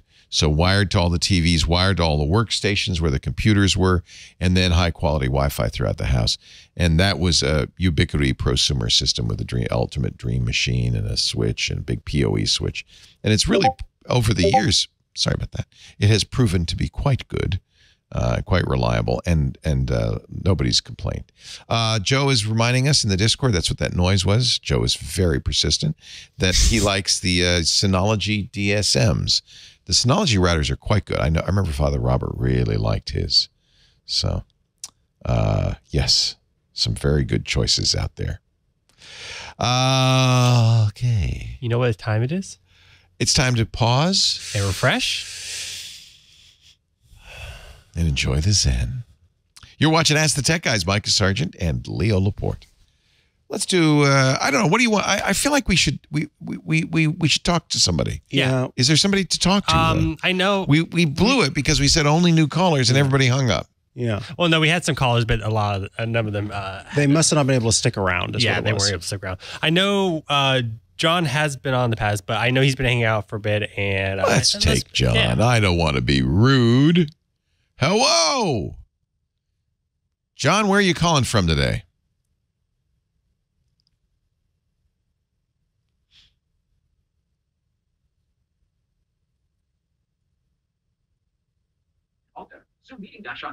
Hello, can you hear me? I hear you, John. Welcome to the show. Hey, I'm glad to finally get a hold of you. I've been trying for a couple of months or I don't know, a long time. Well, welcome. But, I'm a member of the Club Twit, of course. Thanks.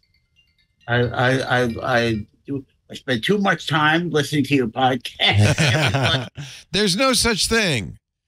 I know it's really ridiculous. So I have two questions. One is about OTP auth, which I really like. I save all my codes in there and secrets and whatnot. But sometimes the Face ID doesn't work, and it asks for a password that I do not have. And then when Face ID comes back again, which it will eventually, and I want to change the password, it wants the old password, which I do not have.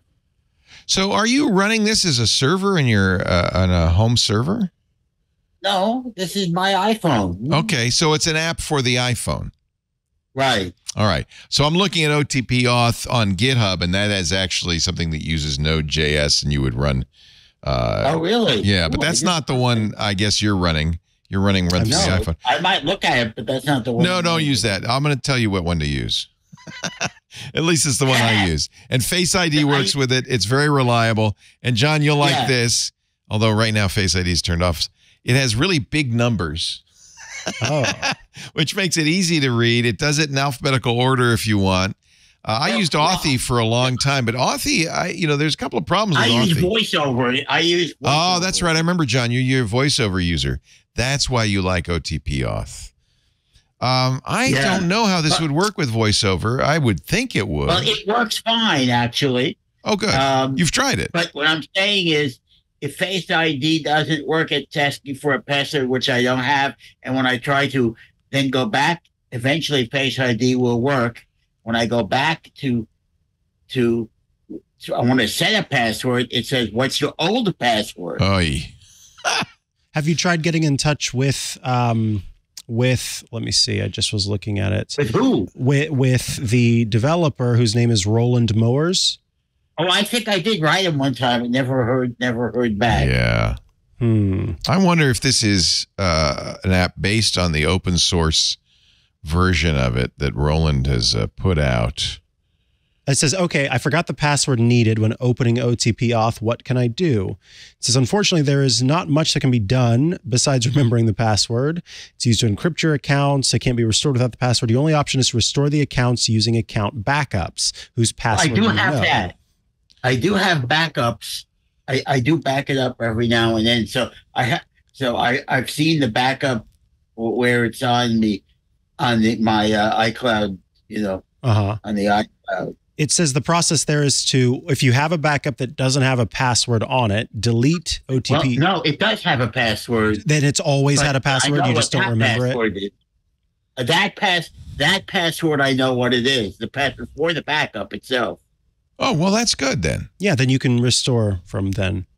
Well, so then what? So what is it saying to do? Delete the app? Yeah, you're going to reset. Yep, delete it from your device, reinstall it, open and let it finish the initial setup process. And then it says this time, make sure you save the password in a safe place. And then it says restore using the import the account option, or you can also use restore from the backup.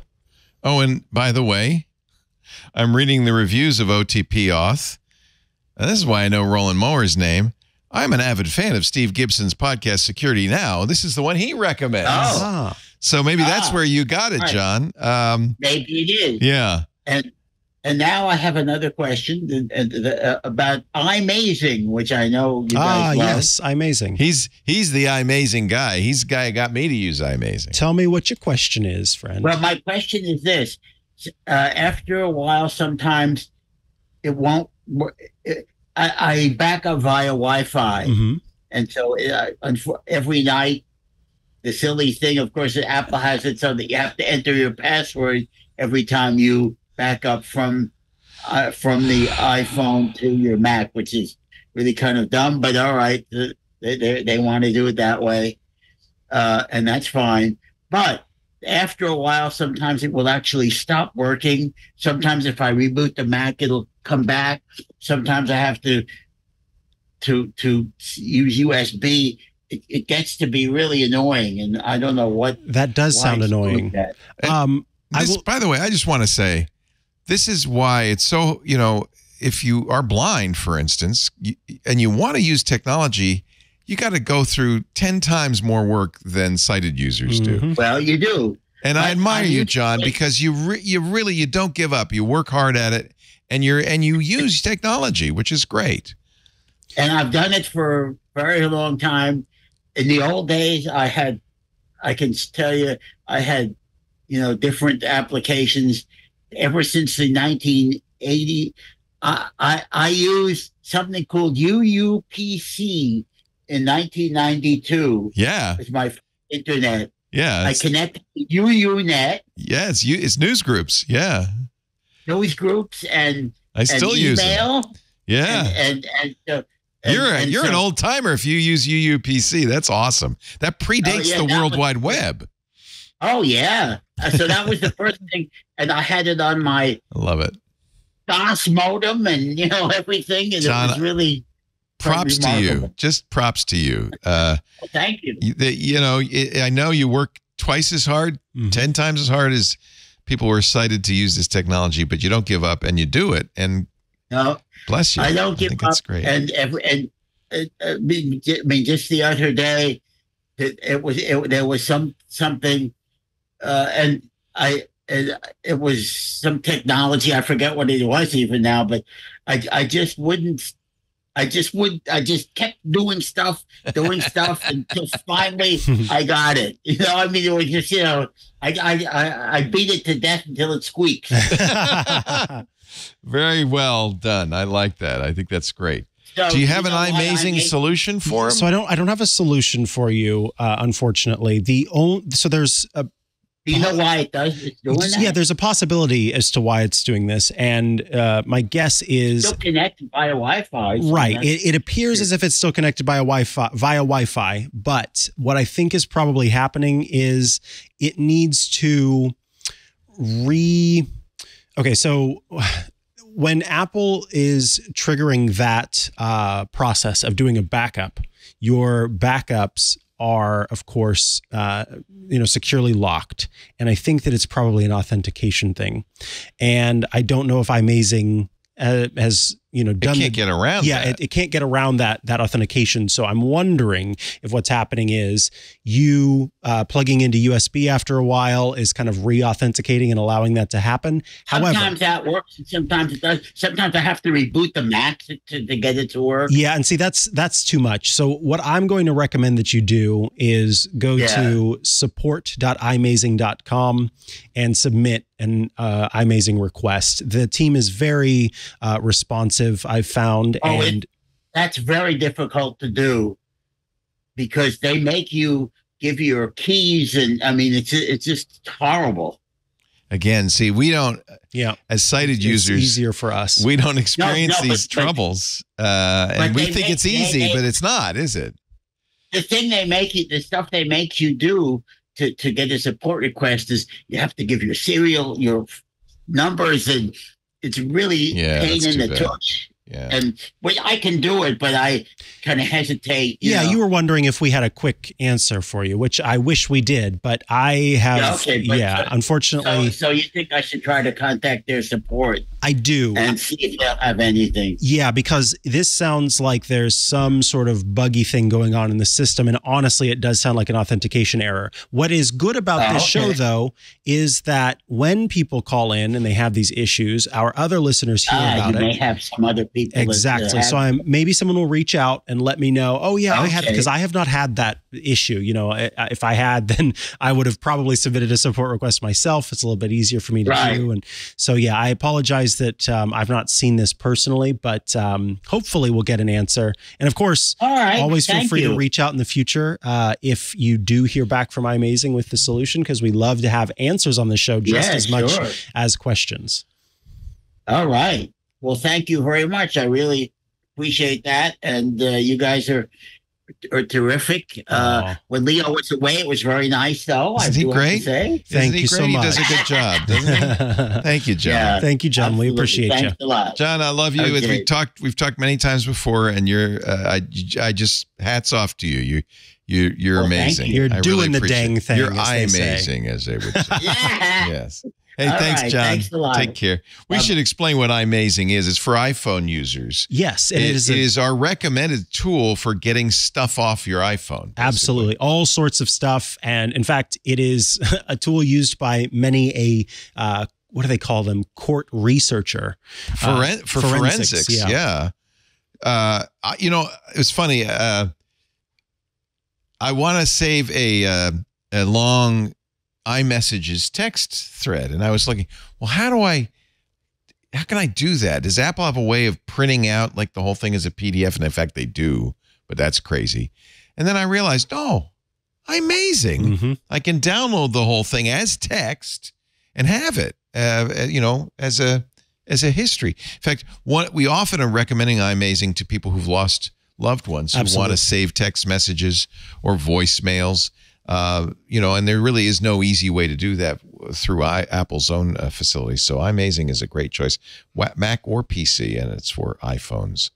I'm showing it, but I guess, have you lost my, IMAZING.com, and they deserve a nice little plug because they've saved my bacon many a time. Available on Windows and I like Mac. that. That's nice too. Yeah. Because you know what? I bet there are more Windows using iPhone users than there are Mac using iPhone users. Yeah. Do you think? Because there are more Windows users. Yeah, in general, as a result. Let's take a little. What are we doing? I don't know what we're doing. Oh, I have a phone caller lined up. Oh, well, let's talk to the phone caller lined up. Hello, phone caller. Welcome, lined up. What's your name? Where are you calling from? Hey, it's Tim from Niagara Falls. Hi, Tim. What can we do for you? Welcome back, Leo. Thank you. I had a nice vacation, and it's always nice to know that I've left the keys of the car to a young person who is not going to drive it above the speed limit. Exactly. And so I think Mike is always it's really nice to have Mike around as a backup, as it were. Yeah, he did a great job last week. So did Devendra Hardawar hosting Twit. He was wonderful. Yep, Jason Paris. Snell hosting MacBreak Weekly. Paris did her own This Week in Google for the first time, which is great. So thanks to all of them. They did a great job. How can we help you, Tim? Yeah, I was lucky enough finally to plunge in on the AirPods Pro 2. Nice. With the noise canceling, and it really changed my world. It's like literally like you're in a bathtub and you just sink below the water. Yeah, that's a good analogy. That is a really good analogy. That's good. I like it. The word just disappears. I couldn't believe it. But I had a little trouble with them, and I hope it's nothing major. I have Apple TV as well, and usually I did have Power Beats, and when I would turn on my Apple TV, it would see my Power Beats and say, you know, you want to connect and hit the TV button. And I do have the recognized AirPod setting on the Apple TV, but for some reason it doesn't see these. They literally have to go into settings each time to pair them.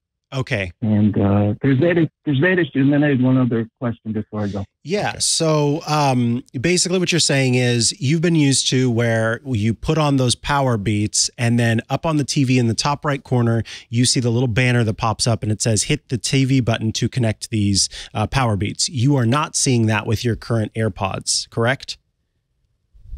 Yeah, correct. And I've powered them both up and down and Just check the settings. It does say something, suggest nearby AirPods in the good menu in the control panel, and that's turned on, but it's not doing it. The next thing I would ask you is, when you set up your Power Beats, do you have the same iCloud account as you did when you set up the Power Beats? I do. Okay. I do, correct. That's good to know. That does make a difference. I would, and since you've gotten the AirPods, you said you tried again with the Power Beats and they popped up the banner? Yeah, they do. Okay. Yeah. Okay, so there are a couple of suggestions that I have for you here. The first suggestion that I have is to, if you haven't done this already, go into, and I know this is a pain, but go into your Bluetooth settings on any of your devices that you've used with your AirPods. So your iPhone, if you've got one, your iPad, if you've got one, your Mac, if you've got one, go into the Bluetooth settings, hit the little eye icon, and completely remove the AirPods entirely. And then also go to the Apple TV and make sure that they are not in the Bluetooth connection anymore. Because iCloud is technically supposed to, when you do the removal on one device, it's supposed to sync across all of them, but sometimes it doesn't.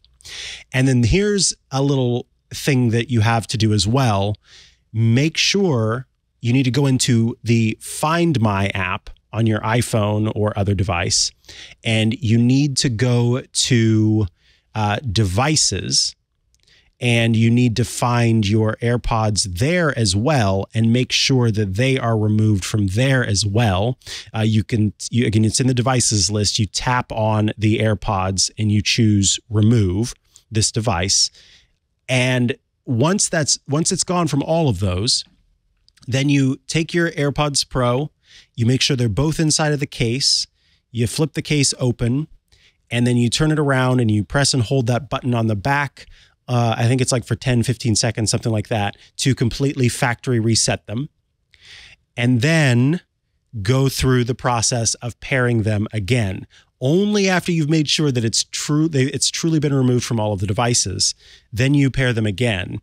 And then I suggest that on your Apple TV, the first thing you do is go into the Bluetooth settings and pair them that way. And then see if it works. Now, the reason why I'm saying all of this is because I had an issue where my AirTags were not working properly. And I came to find out that for some people, AirPods that were still stored in Find My, even if they were removed from Bluetooth, were causing some authentication errors with other Bluetooth devices. So while it may seem like it's extra work that doesn't need to be done to also remove them from Find My or to make sure that they're gone from Find My, I'm telling you, you want to do that as well.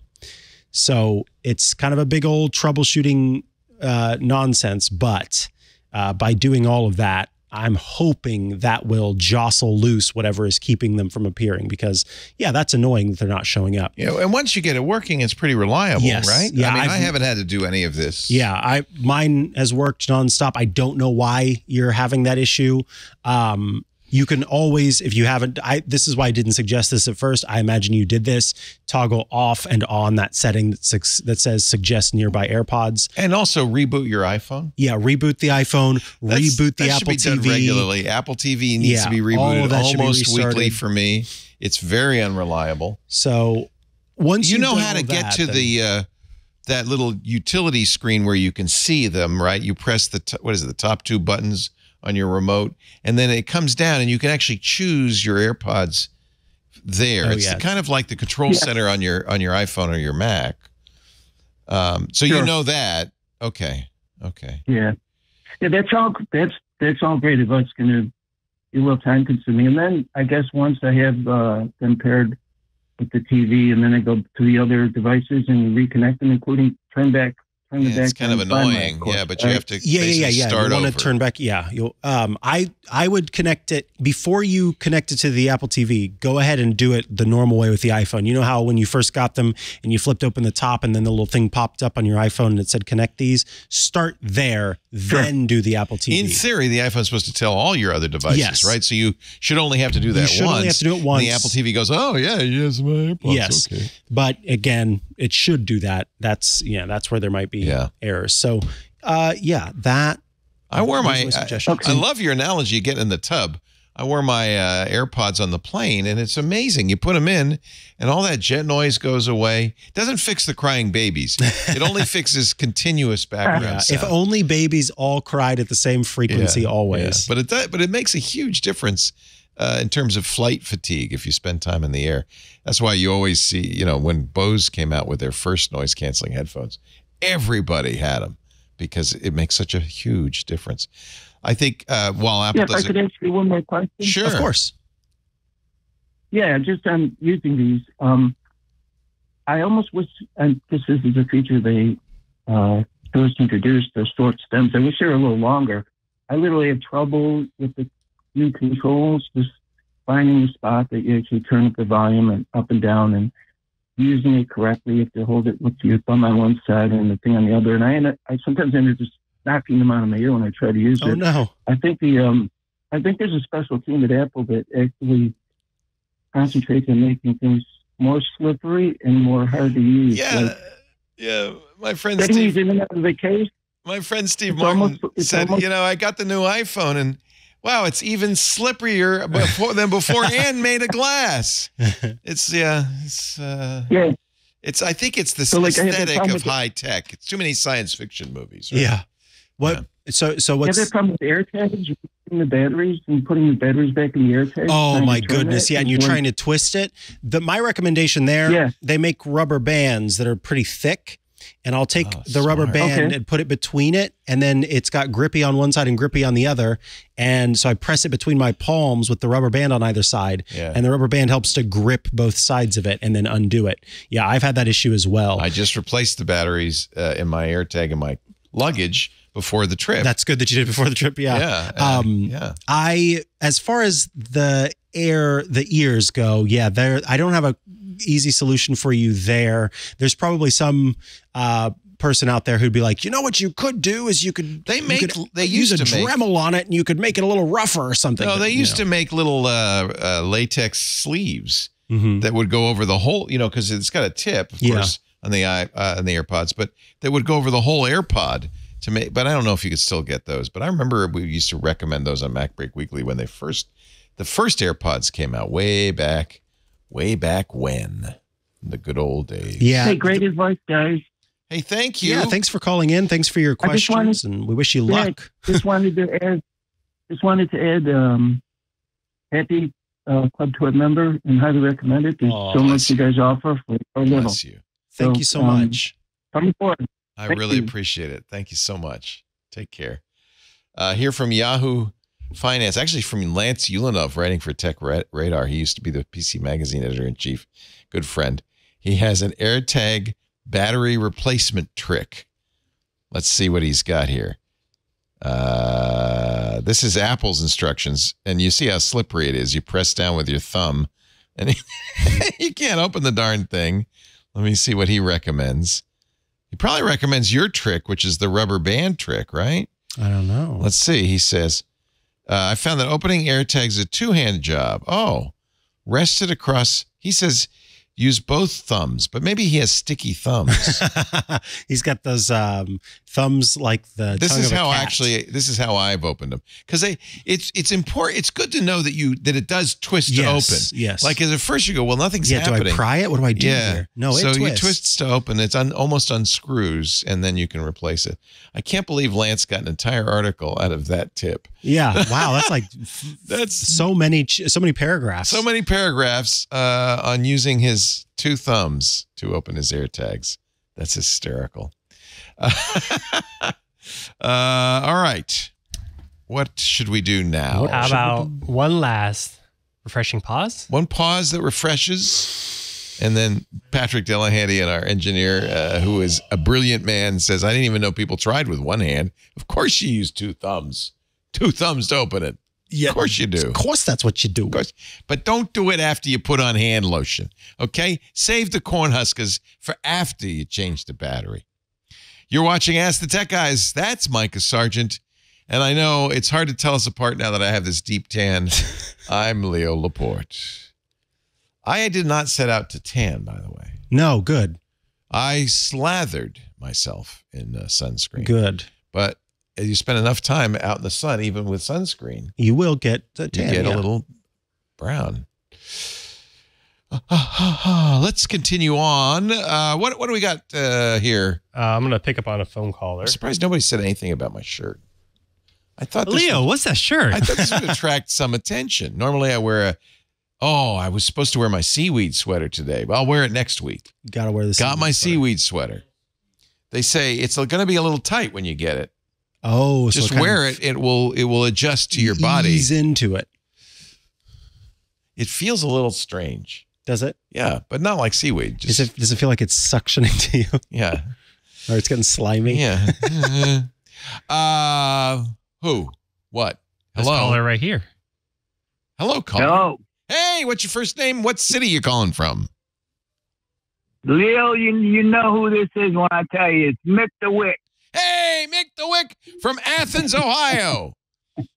Yeah. That's where we met the last time. Leo was in Athens. Yep. You live a little south of Athens. I've been following you ever since. Yeah.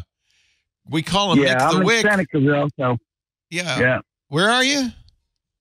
I'm in Senecaville, Ohio, by the lake. Senecaville, so by we the met lake. when you came here to Athens, Ohio University, and spoke at that symposium, 20 years ago, probably. God, it feels like a long time ago. Yeah, the Ohio State University. But Mick, we call him Mick the Wick because, do you still make candles? Oh, yeah, I still make candles. Yeah, I sure do. Oh. I have a house designated specifically for making candles. And a house? Yeah, it's a serious hobby. Well, houses are pretty cheap here in this part. Appalachia, so it's pretty cheap here in this area. Yeah, you buy wax in like giant cubes. Actually, yeah. 30 years ago, when I retired, I told my wife I'm going to make candles and give them away to people and see what happens. And she says, okay. And so I had this truck pull up. There was 18 tons of wax. You really went all in. You just said, I'm making candles. Yeah. Fortunately, you have a candle house. Yeah, you've got you can take 18 tons of wax. Oh, my God. Now, where do you get the wicks? Oh, I buy those from, different outlets. You don't make your own wicks? Different places. Oh, no. You could make them out of kite string, but the ones that you make are much better. So, and they work a lot better. Yeah. Mick is a dear friend. We did meet many moons ago. Probably, you're right, at least 20 years ago. And has been a friend ever since. And has given me so many great tips, and so many great candles. Or you know what? Have you ever sent me a candle, Mick? Actually, when you were in Athens, I gave you some, and I asked you to give some to your wife and daughter and your mother, and they were actually powder that I ground off a candle because I knew you were flying. And, they like to cut into stuff when you get on the damn airplane. I remember now. They were powder, and you can and you just stick the wax in the powder. Yeah. And you can just burn and make your own. That was so cool. They were scented powder. I remember that now. Yeah. That's cool. Yeah. That was a lot of years ago. And I sent you cheese just because I'm in Ohio. Every year I get a big, remember, you've had his cheese guy. A big package of cheese. Once he set it at the post office box, and it was sat there for a little while. But you know what, Mick? Most of that cheese was fine. I stayed away from the summer sausage, but the cheese was fine. Cheese ages well. Yeah. Always a pleasure to talk to you. What's up, Mick? Yeah. Let me tell you this, Leo. I never did tell you this, but back when you were a young pup and you were a DJ on the radio, you were, I'm not going to say Wolfman Jack, but you were kind of known as as a wild broadcaster, keeping people awake in the middle of the night. And I had a buddy named the Mojo Man. And he broadcast in North Carolina, and he also broadcast at WoHo up in Toledo. And he told me that he used to listen to your clips, and he'd get some tips from you on how he could make his show even crazier. All right, baby, we're going to talk now about late night radio. Oh, I love it. Oh, I love it. Yeah. You know. Yeah, his name. Go ahead. Sid, he passed. He was from Florida when he retired, and he passed away a couple of years ago. But he's the Mojo Man on YouTube, and he's got a air check on there. So you might hear some of your old stuff. I'm going to check out the Mojo Man. Awesome. Yeah, he was a buddy of mine back in the 50s and the 60s. And he really enjoyed listening to your show. So, you know, I know that takes you back a little bit. Oh, yeah. You know, it's funny. Yeah. When I think about it, you know, I fell in love with radio in the 70s when I was in college, and pursued a radio career for almost 50 years, very close to 50 years. And I kind of, when I think about it, I kind of was at the presided over the decline and demise of radio. It's kind of a dying medium because it's been, for the most part, replaced by internet-based audio, whether it's spoken word or music. Most people, that's how they listen to the radio now. They listen to stuff they downloaded or they stream. But I love radio. I love the idea of talking to somebody miles away just through a microphone in the air, and it's kind of a magical medium. I really love and loved, was very grateful for a career in radio. It's so nice to hear from you, Mick. I just really appreciate it. Yeah. Kind of a sad thing that we'll be losing AM radio, but that's the way technology goes. Well, it's the way it goes. It is. In today and out in 50 years. Yeah. It is kind of, it's Here's kind my of too question. bad. Yes, sir. I just picked this up yesterday, and I never heard of this. On my phone, I got a message saying, if you want to know if the police are monitoring your cell phone, type in *#21#. So I says, well, you know, I'll give it a shot and see what happens. So I did that, and the phone number came up. And this is like 3 o'clock in the morning. I'm not sleeping. So then I thought about it, and I said, you know, I bet that's some person who wants to monitor my phone. Oh, it turns it on. Yeah, it turns it on and sends it to their number. Well, I'm not going to ask you to repeat it because I was. Oh, go ahead. *pound. Wait a minute. Tell me again. *#21#. And then if I don't know if there's other codes for that. Well, I'm going to see. Please wait. What kind of idiot am I? I'm doing it. Yeah, I don't know why you're doing it, but setting interrogation succeeded. USA Today in July of 2020. Dialing this code does not show if your phone was tapped. Can you see this over my shoulder, John Ashley? Yeah. It says setting interrogation succeeded. Voice call forwarding on all calls disabled. What the hell is that? And how did they do it? Now that you've punched that into your phone, it just shows. There is a code you can punch in and turn that off. What's that code? I didn't know what that code is. You got to Google that. I forgot what This is how people determine if call forwarding has been enabled on their device. That's what the actual setting is. It is not enabled on my device, and that's what it's saying. Thank you for Googling that. I don't have to do anything more, right? No, because you don't have call forwarding. No. Jeez Louise, you scared me. But now I'm going to play for your benefit. Barry Friedman, ladies and gentlemen, I give you the Mojo Man. There you go. I like his hat. Did he always wear that? As long as yeah, he always. Yep. Oh my. Keep your shoes tied and say, woo, every night Saturday night and every day Sunday. No, been wrong, but I want to do it one more time. Hi, I'm Debbie Evans, a wild lover. Yeah, so you say. All right, there. From WOHO Radio, Toledo, AM. Toledo. This is from Christmas 1969. Boys and girls, This is what radio used to sound like. After 8 o'clock. Oh, decorates a bird's bone time. Decorate or simulate a turkey's wishbone in any manner you please. They're mailed to bring it to Woho or any of the Tom McCann shoe stores in the Toledo area there, Betty Valdez. That's an ad. It's moving so quickly. Children today, you young people, you couldn't even understand that, I bet. Are there subliminal messages being delivered at this moment? Yes. I miss that more than anything, is that crazy, they used to call it Boss Jock radio, the great Steve. Oh, yeah. Yeah. He was a boss Yeah, jock. back in 1969, Mojo Man had on his radio on Woho. He says, all right, I'm sending this one out to Mick and Barbara here in Toledo. And the song is Bobby Vinton, I Love How You Love Me. And 50 years later, I told him we got married just because he played that damn song. And how many years have you been married now? Oh, we've been married 3 happy years. 3? My wife wants to know what the hell 3 I'm talking about, but it's been over 50. Mick, you're the greatest. I get it. 3 happy years. Mick, 3 happy years out of the 50. I get it. Now I get it. Mick, we had a little medical scare a couple of years ago. We thought we were going to lose you. We all said goodbye in the chat. I talked to you, but you're still going strong, and I'm not surprised. You've got heart, man. You got a lot of spirit. It's great to talk to you. Thank you, Mick. Yeah. Thank you for all the years of entertainment you've given us. Thank you, Mick.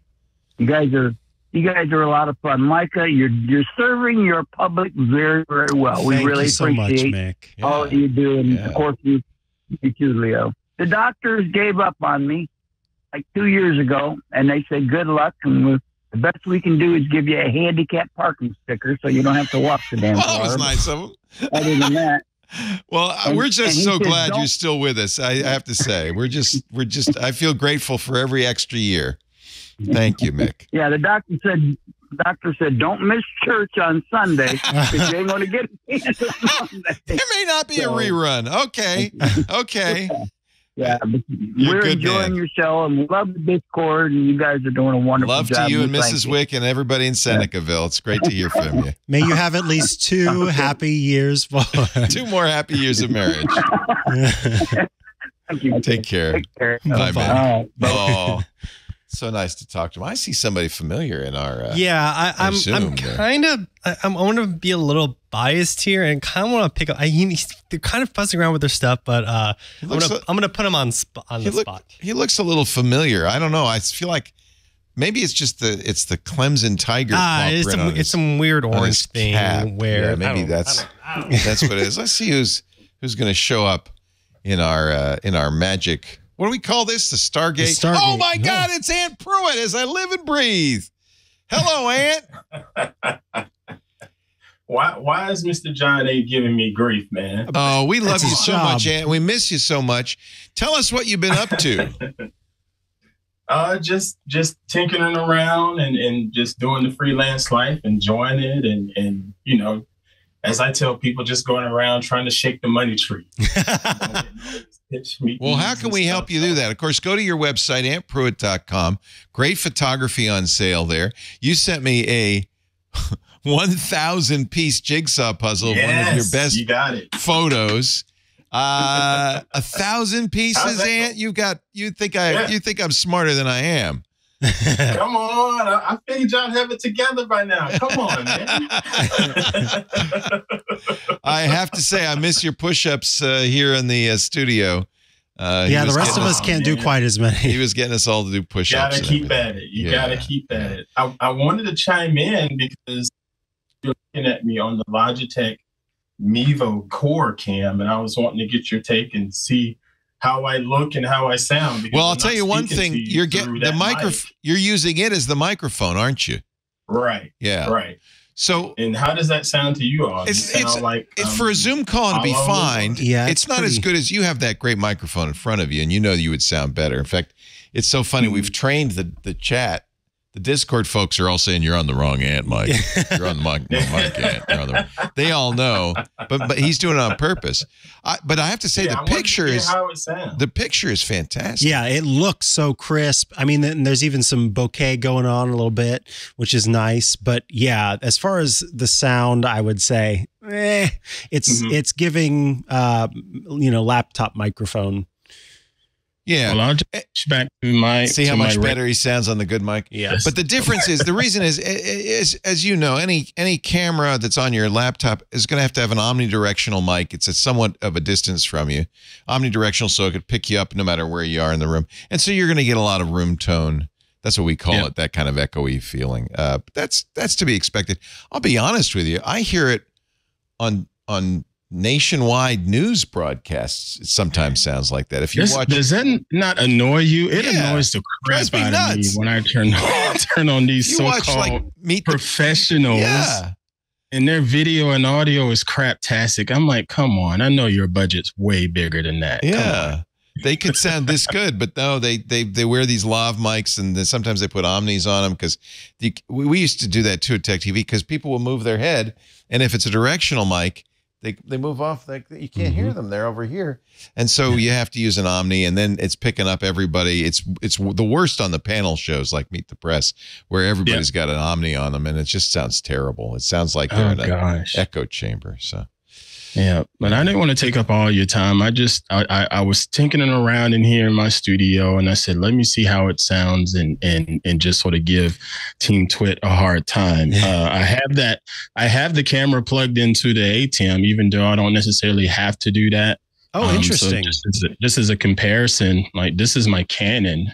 Yeah, see, right now. I think it looks as good as your Canon. I mean, hold on, wait a minute, hold on. This is the Mevo. Oh, you were on the Canon. On the Canon. No wonder it looks so good the whole time. There we go. But that's good. Mevo. No, that's crisp. It's nice. It's 4K, right? It's pretty good, and I can tap and focus and all of that stuff, and really zoom out because it's got a micro four thirds sensor. It doesn't have a tiny webcam sensor. That's a huge sensor for a webcam. So it's better than I expected. MEVO, is that how they spell it? Right, MEVO. I'm going to do a first look and a review for it on ZDNet.com because I am now also freelance contributing with Mr. Jason at ZD. Nice. So they sent this to me like 2 days ago, and I hadn't had time to really. It is not inexpensive. It's a $400 webcam. Wow. They must have bought. There was a company called Mevo. In fact, I have the original Mevo camera for streaming to Facebook. They must have acquired them. That's correct, sir. That's correct. So one of the cool things about the original Mevo, it was a 4K camera that could pan and zoom without moving because it would do a 1080p signal out of that 4K. So it had it had the ability to kind of follow you around and stuff. I still have that Mevo camera. This thing, it looks good. And like I said, the wide shot, I don't really need this wide shot. Y'all don't need to see my whole dadgum space. But that's the point, is they can zoom in on a little portion of it and give you some. And it still looks pretty good. Like a PTZ, You know, and I did all of that just from my phone. I have to tell you, it's excellent at orange. Yes, it is. It is. It's like it was tuned for that. Often the challenging. Balance, yeah. The white balance on it was a little bit off.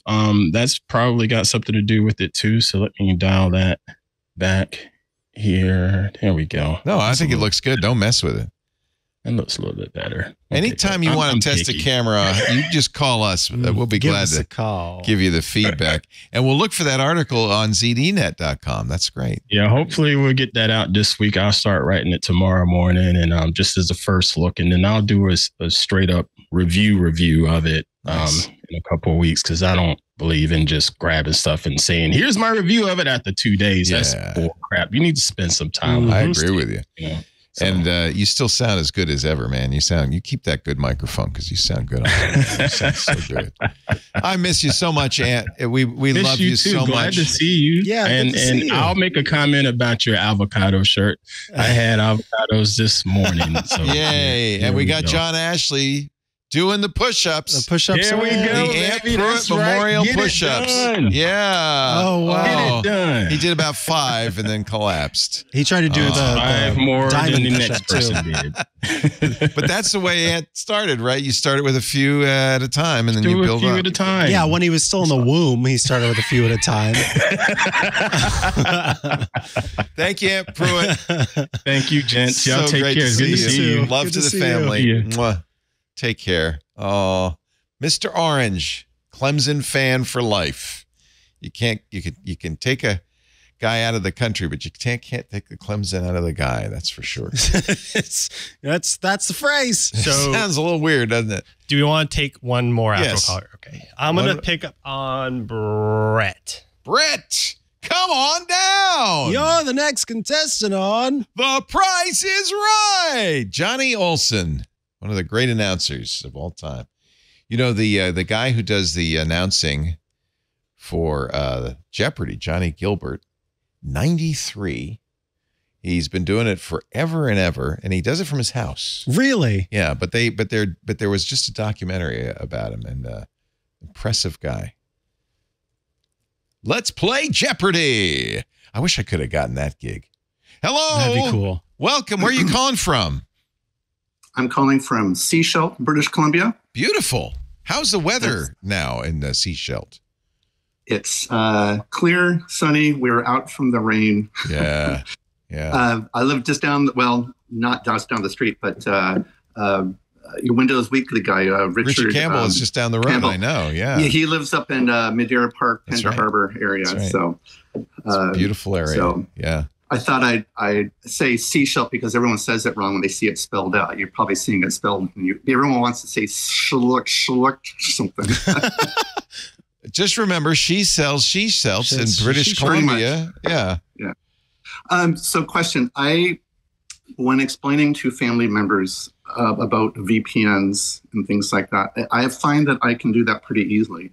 But when I get the question about what exactly does my ISP see when I'm using something like the 1.1.1 or 9.9.9, you know, an encrypted DNS setup on your browser, what exactly does my ISP still see? I know That it's is not a great VPN. question. That's a wonderful question. So, you know, I'm going to have to explain how the internet works. How much time do we have? Yeah. As you probably, no, this is great. As you, I'm sure, know, when you enter in a web address like yahoo.com, you're not entering, your browser doesn't know what to do with that. It first has to find out what the phone number is. Same way, if I want to call Micah, I can't just say, call Micah. Sorry. Well, I can nowadays. But it would look up a phone number, right? So we don't have phone numbers on the internet. We have IP addresses, Internet Protocol addresses. But it's pretty much the same idea. This dotted quad, you know, the 192.168.1.1.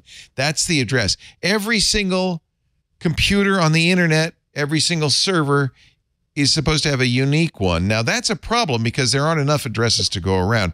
So when you're in, and that's one of the reasons you have to use a router, you have a unique IP address assigned to you by your internet service provider.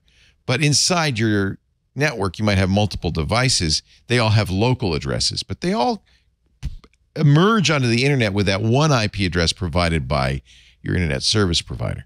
They do the phone number lookup through something called a DNS server, or domain name system server. It's the big phone book. The actual phone books are 13 canonical, they call them, servers all around the world that contain the canonical address matching with the websites. That's managed by a non-governmental organization. It used to be the U.S., but it's now an international body called ICANN, the Internet Corporation for Assigned Names and Numbers. So when you go out and buy a domain name, you're buying it from a registrar who is chartered by ICANN to sell them. You say, I want leo.com. And they say, okay, that'll be $9.95. And then they send the information up to those 13 servers. You're now in the big phone book in the sky. And every domain name server will eventually get a partial copy of that, so that when you type in leo.com on your browser, it can find that one 32.7.5.2.1, whatever that unique address is. So that kind of in a nutshell is how it works.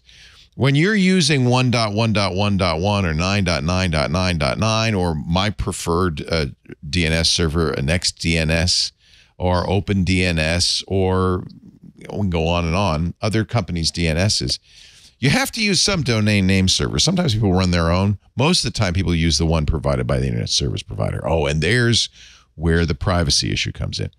When you log, onto a website, you're sending the name of that website to the domain name server that the internet service provider runs. They go, oh, he's going off to yahoo.com. Got it. And then they send your browser that number. You never see this, but just the browser the number. The browser then contacts the outside world. So instead of asking the phone book owned by the ISP, you're asking a phone book owned by another group like Quad9 or 1.1, which is Cloudflare, or 8888, which is Google or Verizon, I can't remember, or NextDNS, somebody else's. They get the same information your ISP would get. Now, the traffic still has to come through the ISP. So the ISP, it depends. Most servers now are encrypted. They're HTTPS. So the ISP won't see anything on an encrypted transaction. They won't. Now they don't no longer not only don't see what you're saying, they don't even see the address. I don't think. That's a good question. That's what I was wondering. Yeah, that's a good question. So what happens is you go out, you say, I'm going to yahoo.com. Okay, this is the number. You then go to yahoo.com's number and you establish an encrypted communication with them.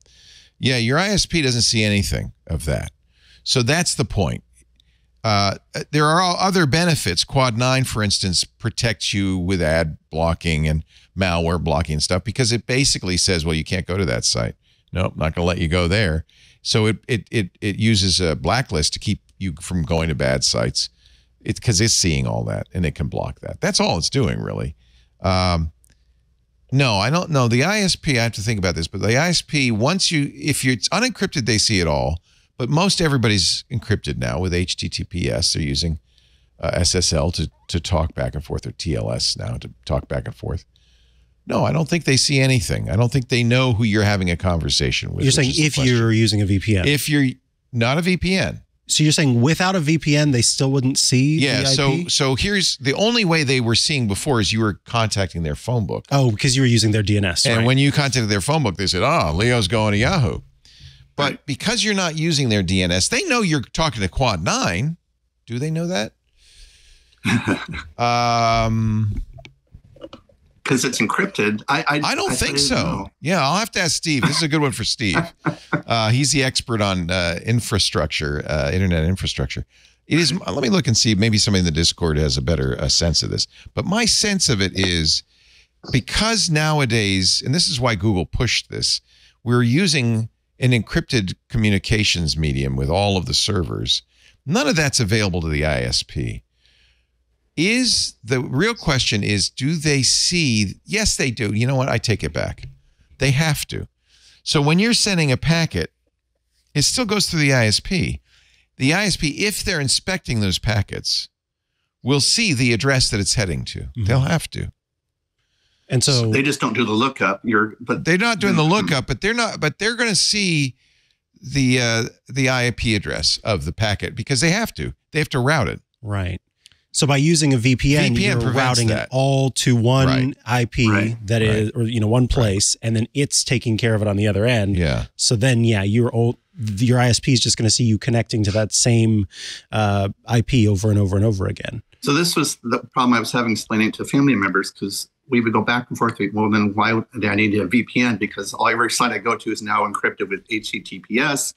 And then if I'm doing 1.1.1, that's one do a good DNS reason. lookup. Yeah. If my ISP doesn't see that I'm requesting a lookup, then why do they need a VPN? Then I tell them, but that's where I was confused.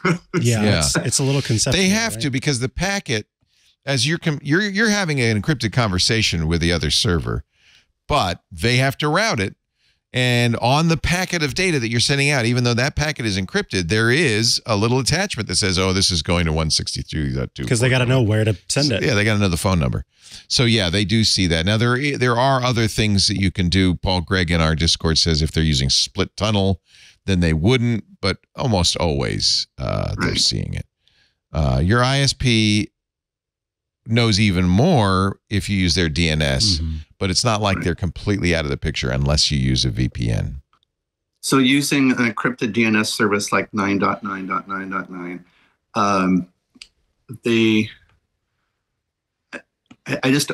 I don't see the advantage of it because they can still, I'm doing an encrypted lookup with, Quad 9, but my ISP then still gets sent back. Okay, we'll take Brett there now. Right. And yeah, it's like, and they they can look up what that IP address goes to. The reason that I've done DNS in the past specifically was because the built-in DNS from my provider at the time was so stinking slow, and so that's why I made the switch to a different DNS in the first place. Then and we the also, ad blocking services. yes, and then you have the benefit of ad blocking and the other things that you're able to do, like what Leo does with NextDNS.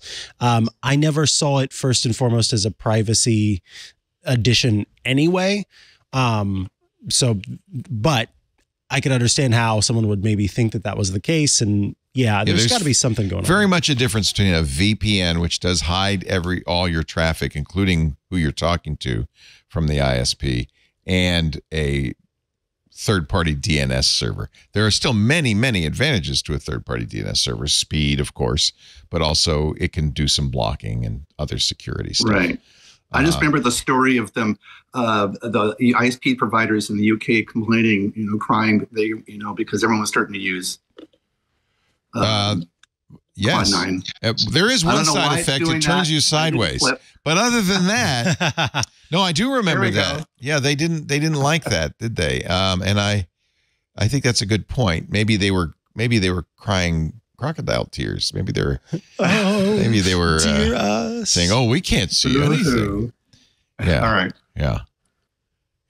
They have to see it now that I think about it. Otherwise, they wouldn't know where to send those. What do we do with this? Right. Somebody. That's what I thought too. And it's great. We've always said this about VPNs is that you're just kicking the privacy can down the road because the VPN sees the same thing an ISP sees. It's going to see everywhere you're. Not the contents, but just where who you're talking to. Yeah. But as you know, often who you're talking to is as valuable as what you're saying to them, right? Right. And lastly, does my ISP know that I'm using a VPN in the first place? Yes. They know. They would. Okay.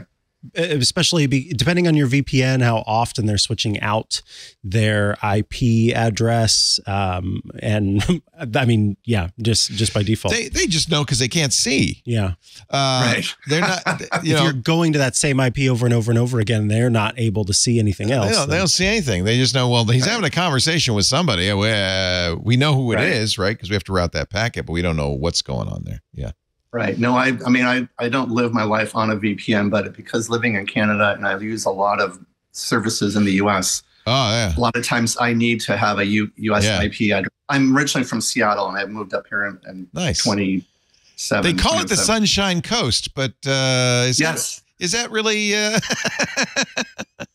It's more of it doesn't have as much. We're in the rain shadow from Vancouver Island, so we're quite dry. Oh, good. So it is the Sunshine Coast. Good. Yes, it's more of we don't get the rain, but it'll still be overcast. Yeah, well, that's what I see. That's the puzzle. Overcast coast. See, that doesn't have the same ring to it, doesn't it? It kind of no. It doesn't rain. In the throat. What do you want? Hey, it's great to talk to you. Yeah. So, all right. Well, thanks for that. A really good question. Yeah, I had to think about it a little bit. Yep. It's a good one. I appreciate it. All right. Have a great day. And Seashelt. Now I know how to say it. Yes. Seashelt. You're right. When I look at the spelling, it looks like Sachelt.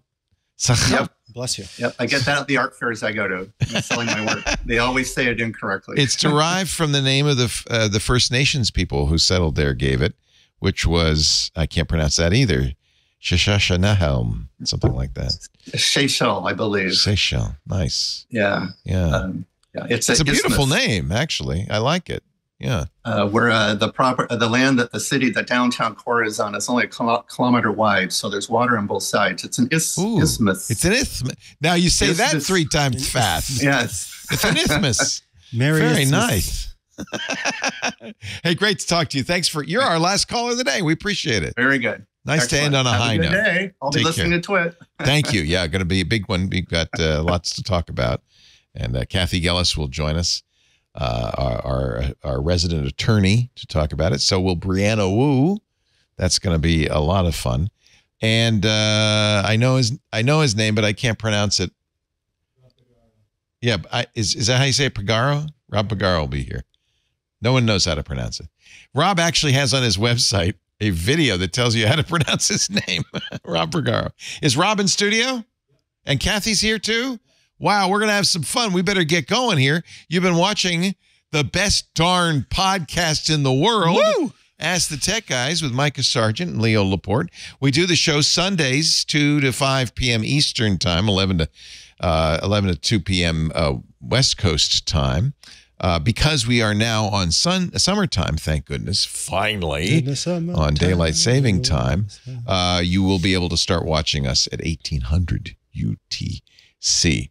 And where do you watch us? On YouTube, youtube.com/twit. We stream all of our shows in studio now, but just on YouTube. Unless you're a Club Twit member, then you can also watch us in Discord. If you're not a Club Twit member, don't forget, twit.tv/clubtwit. Very important to us.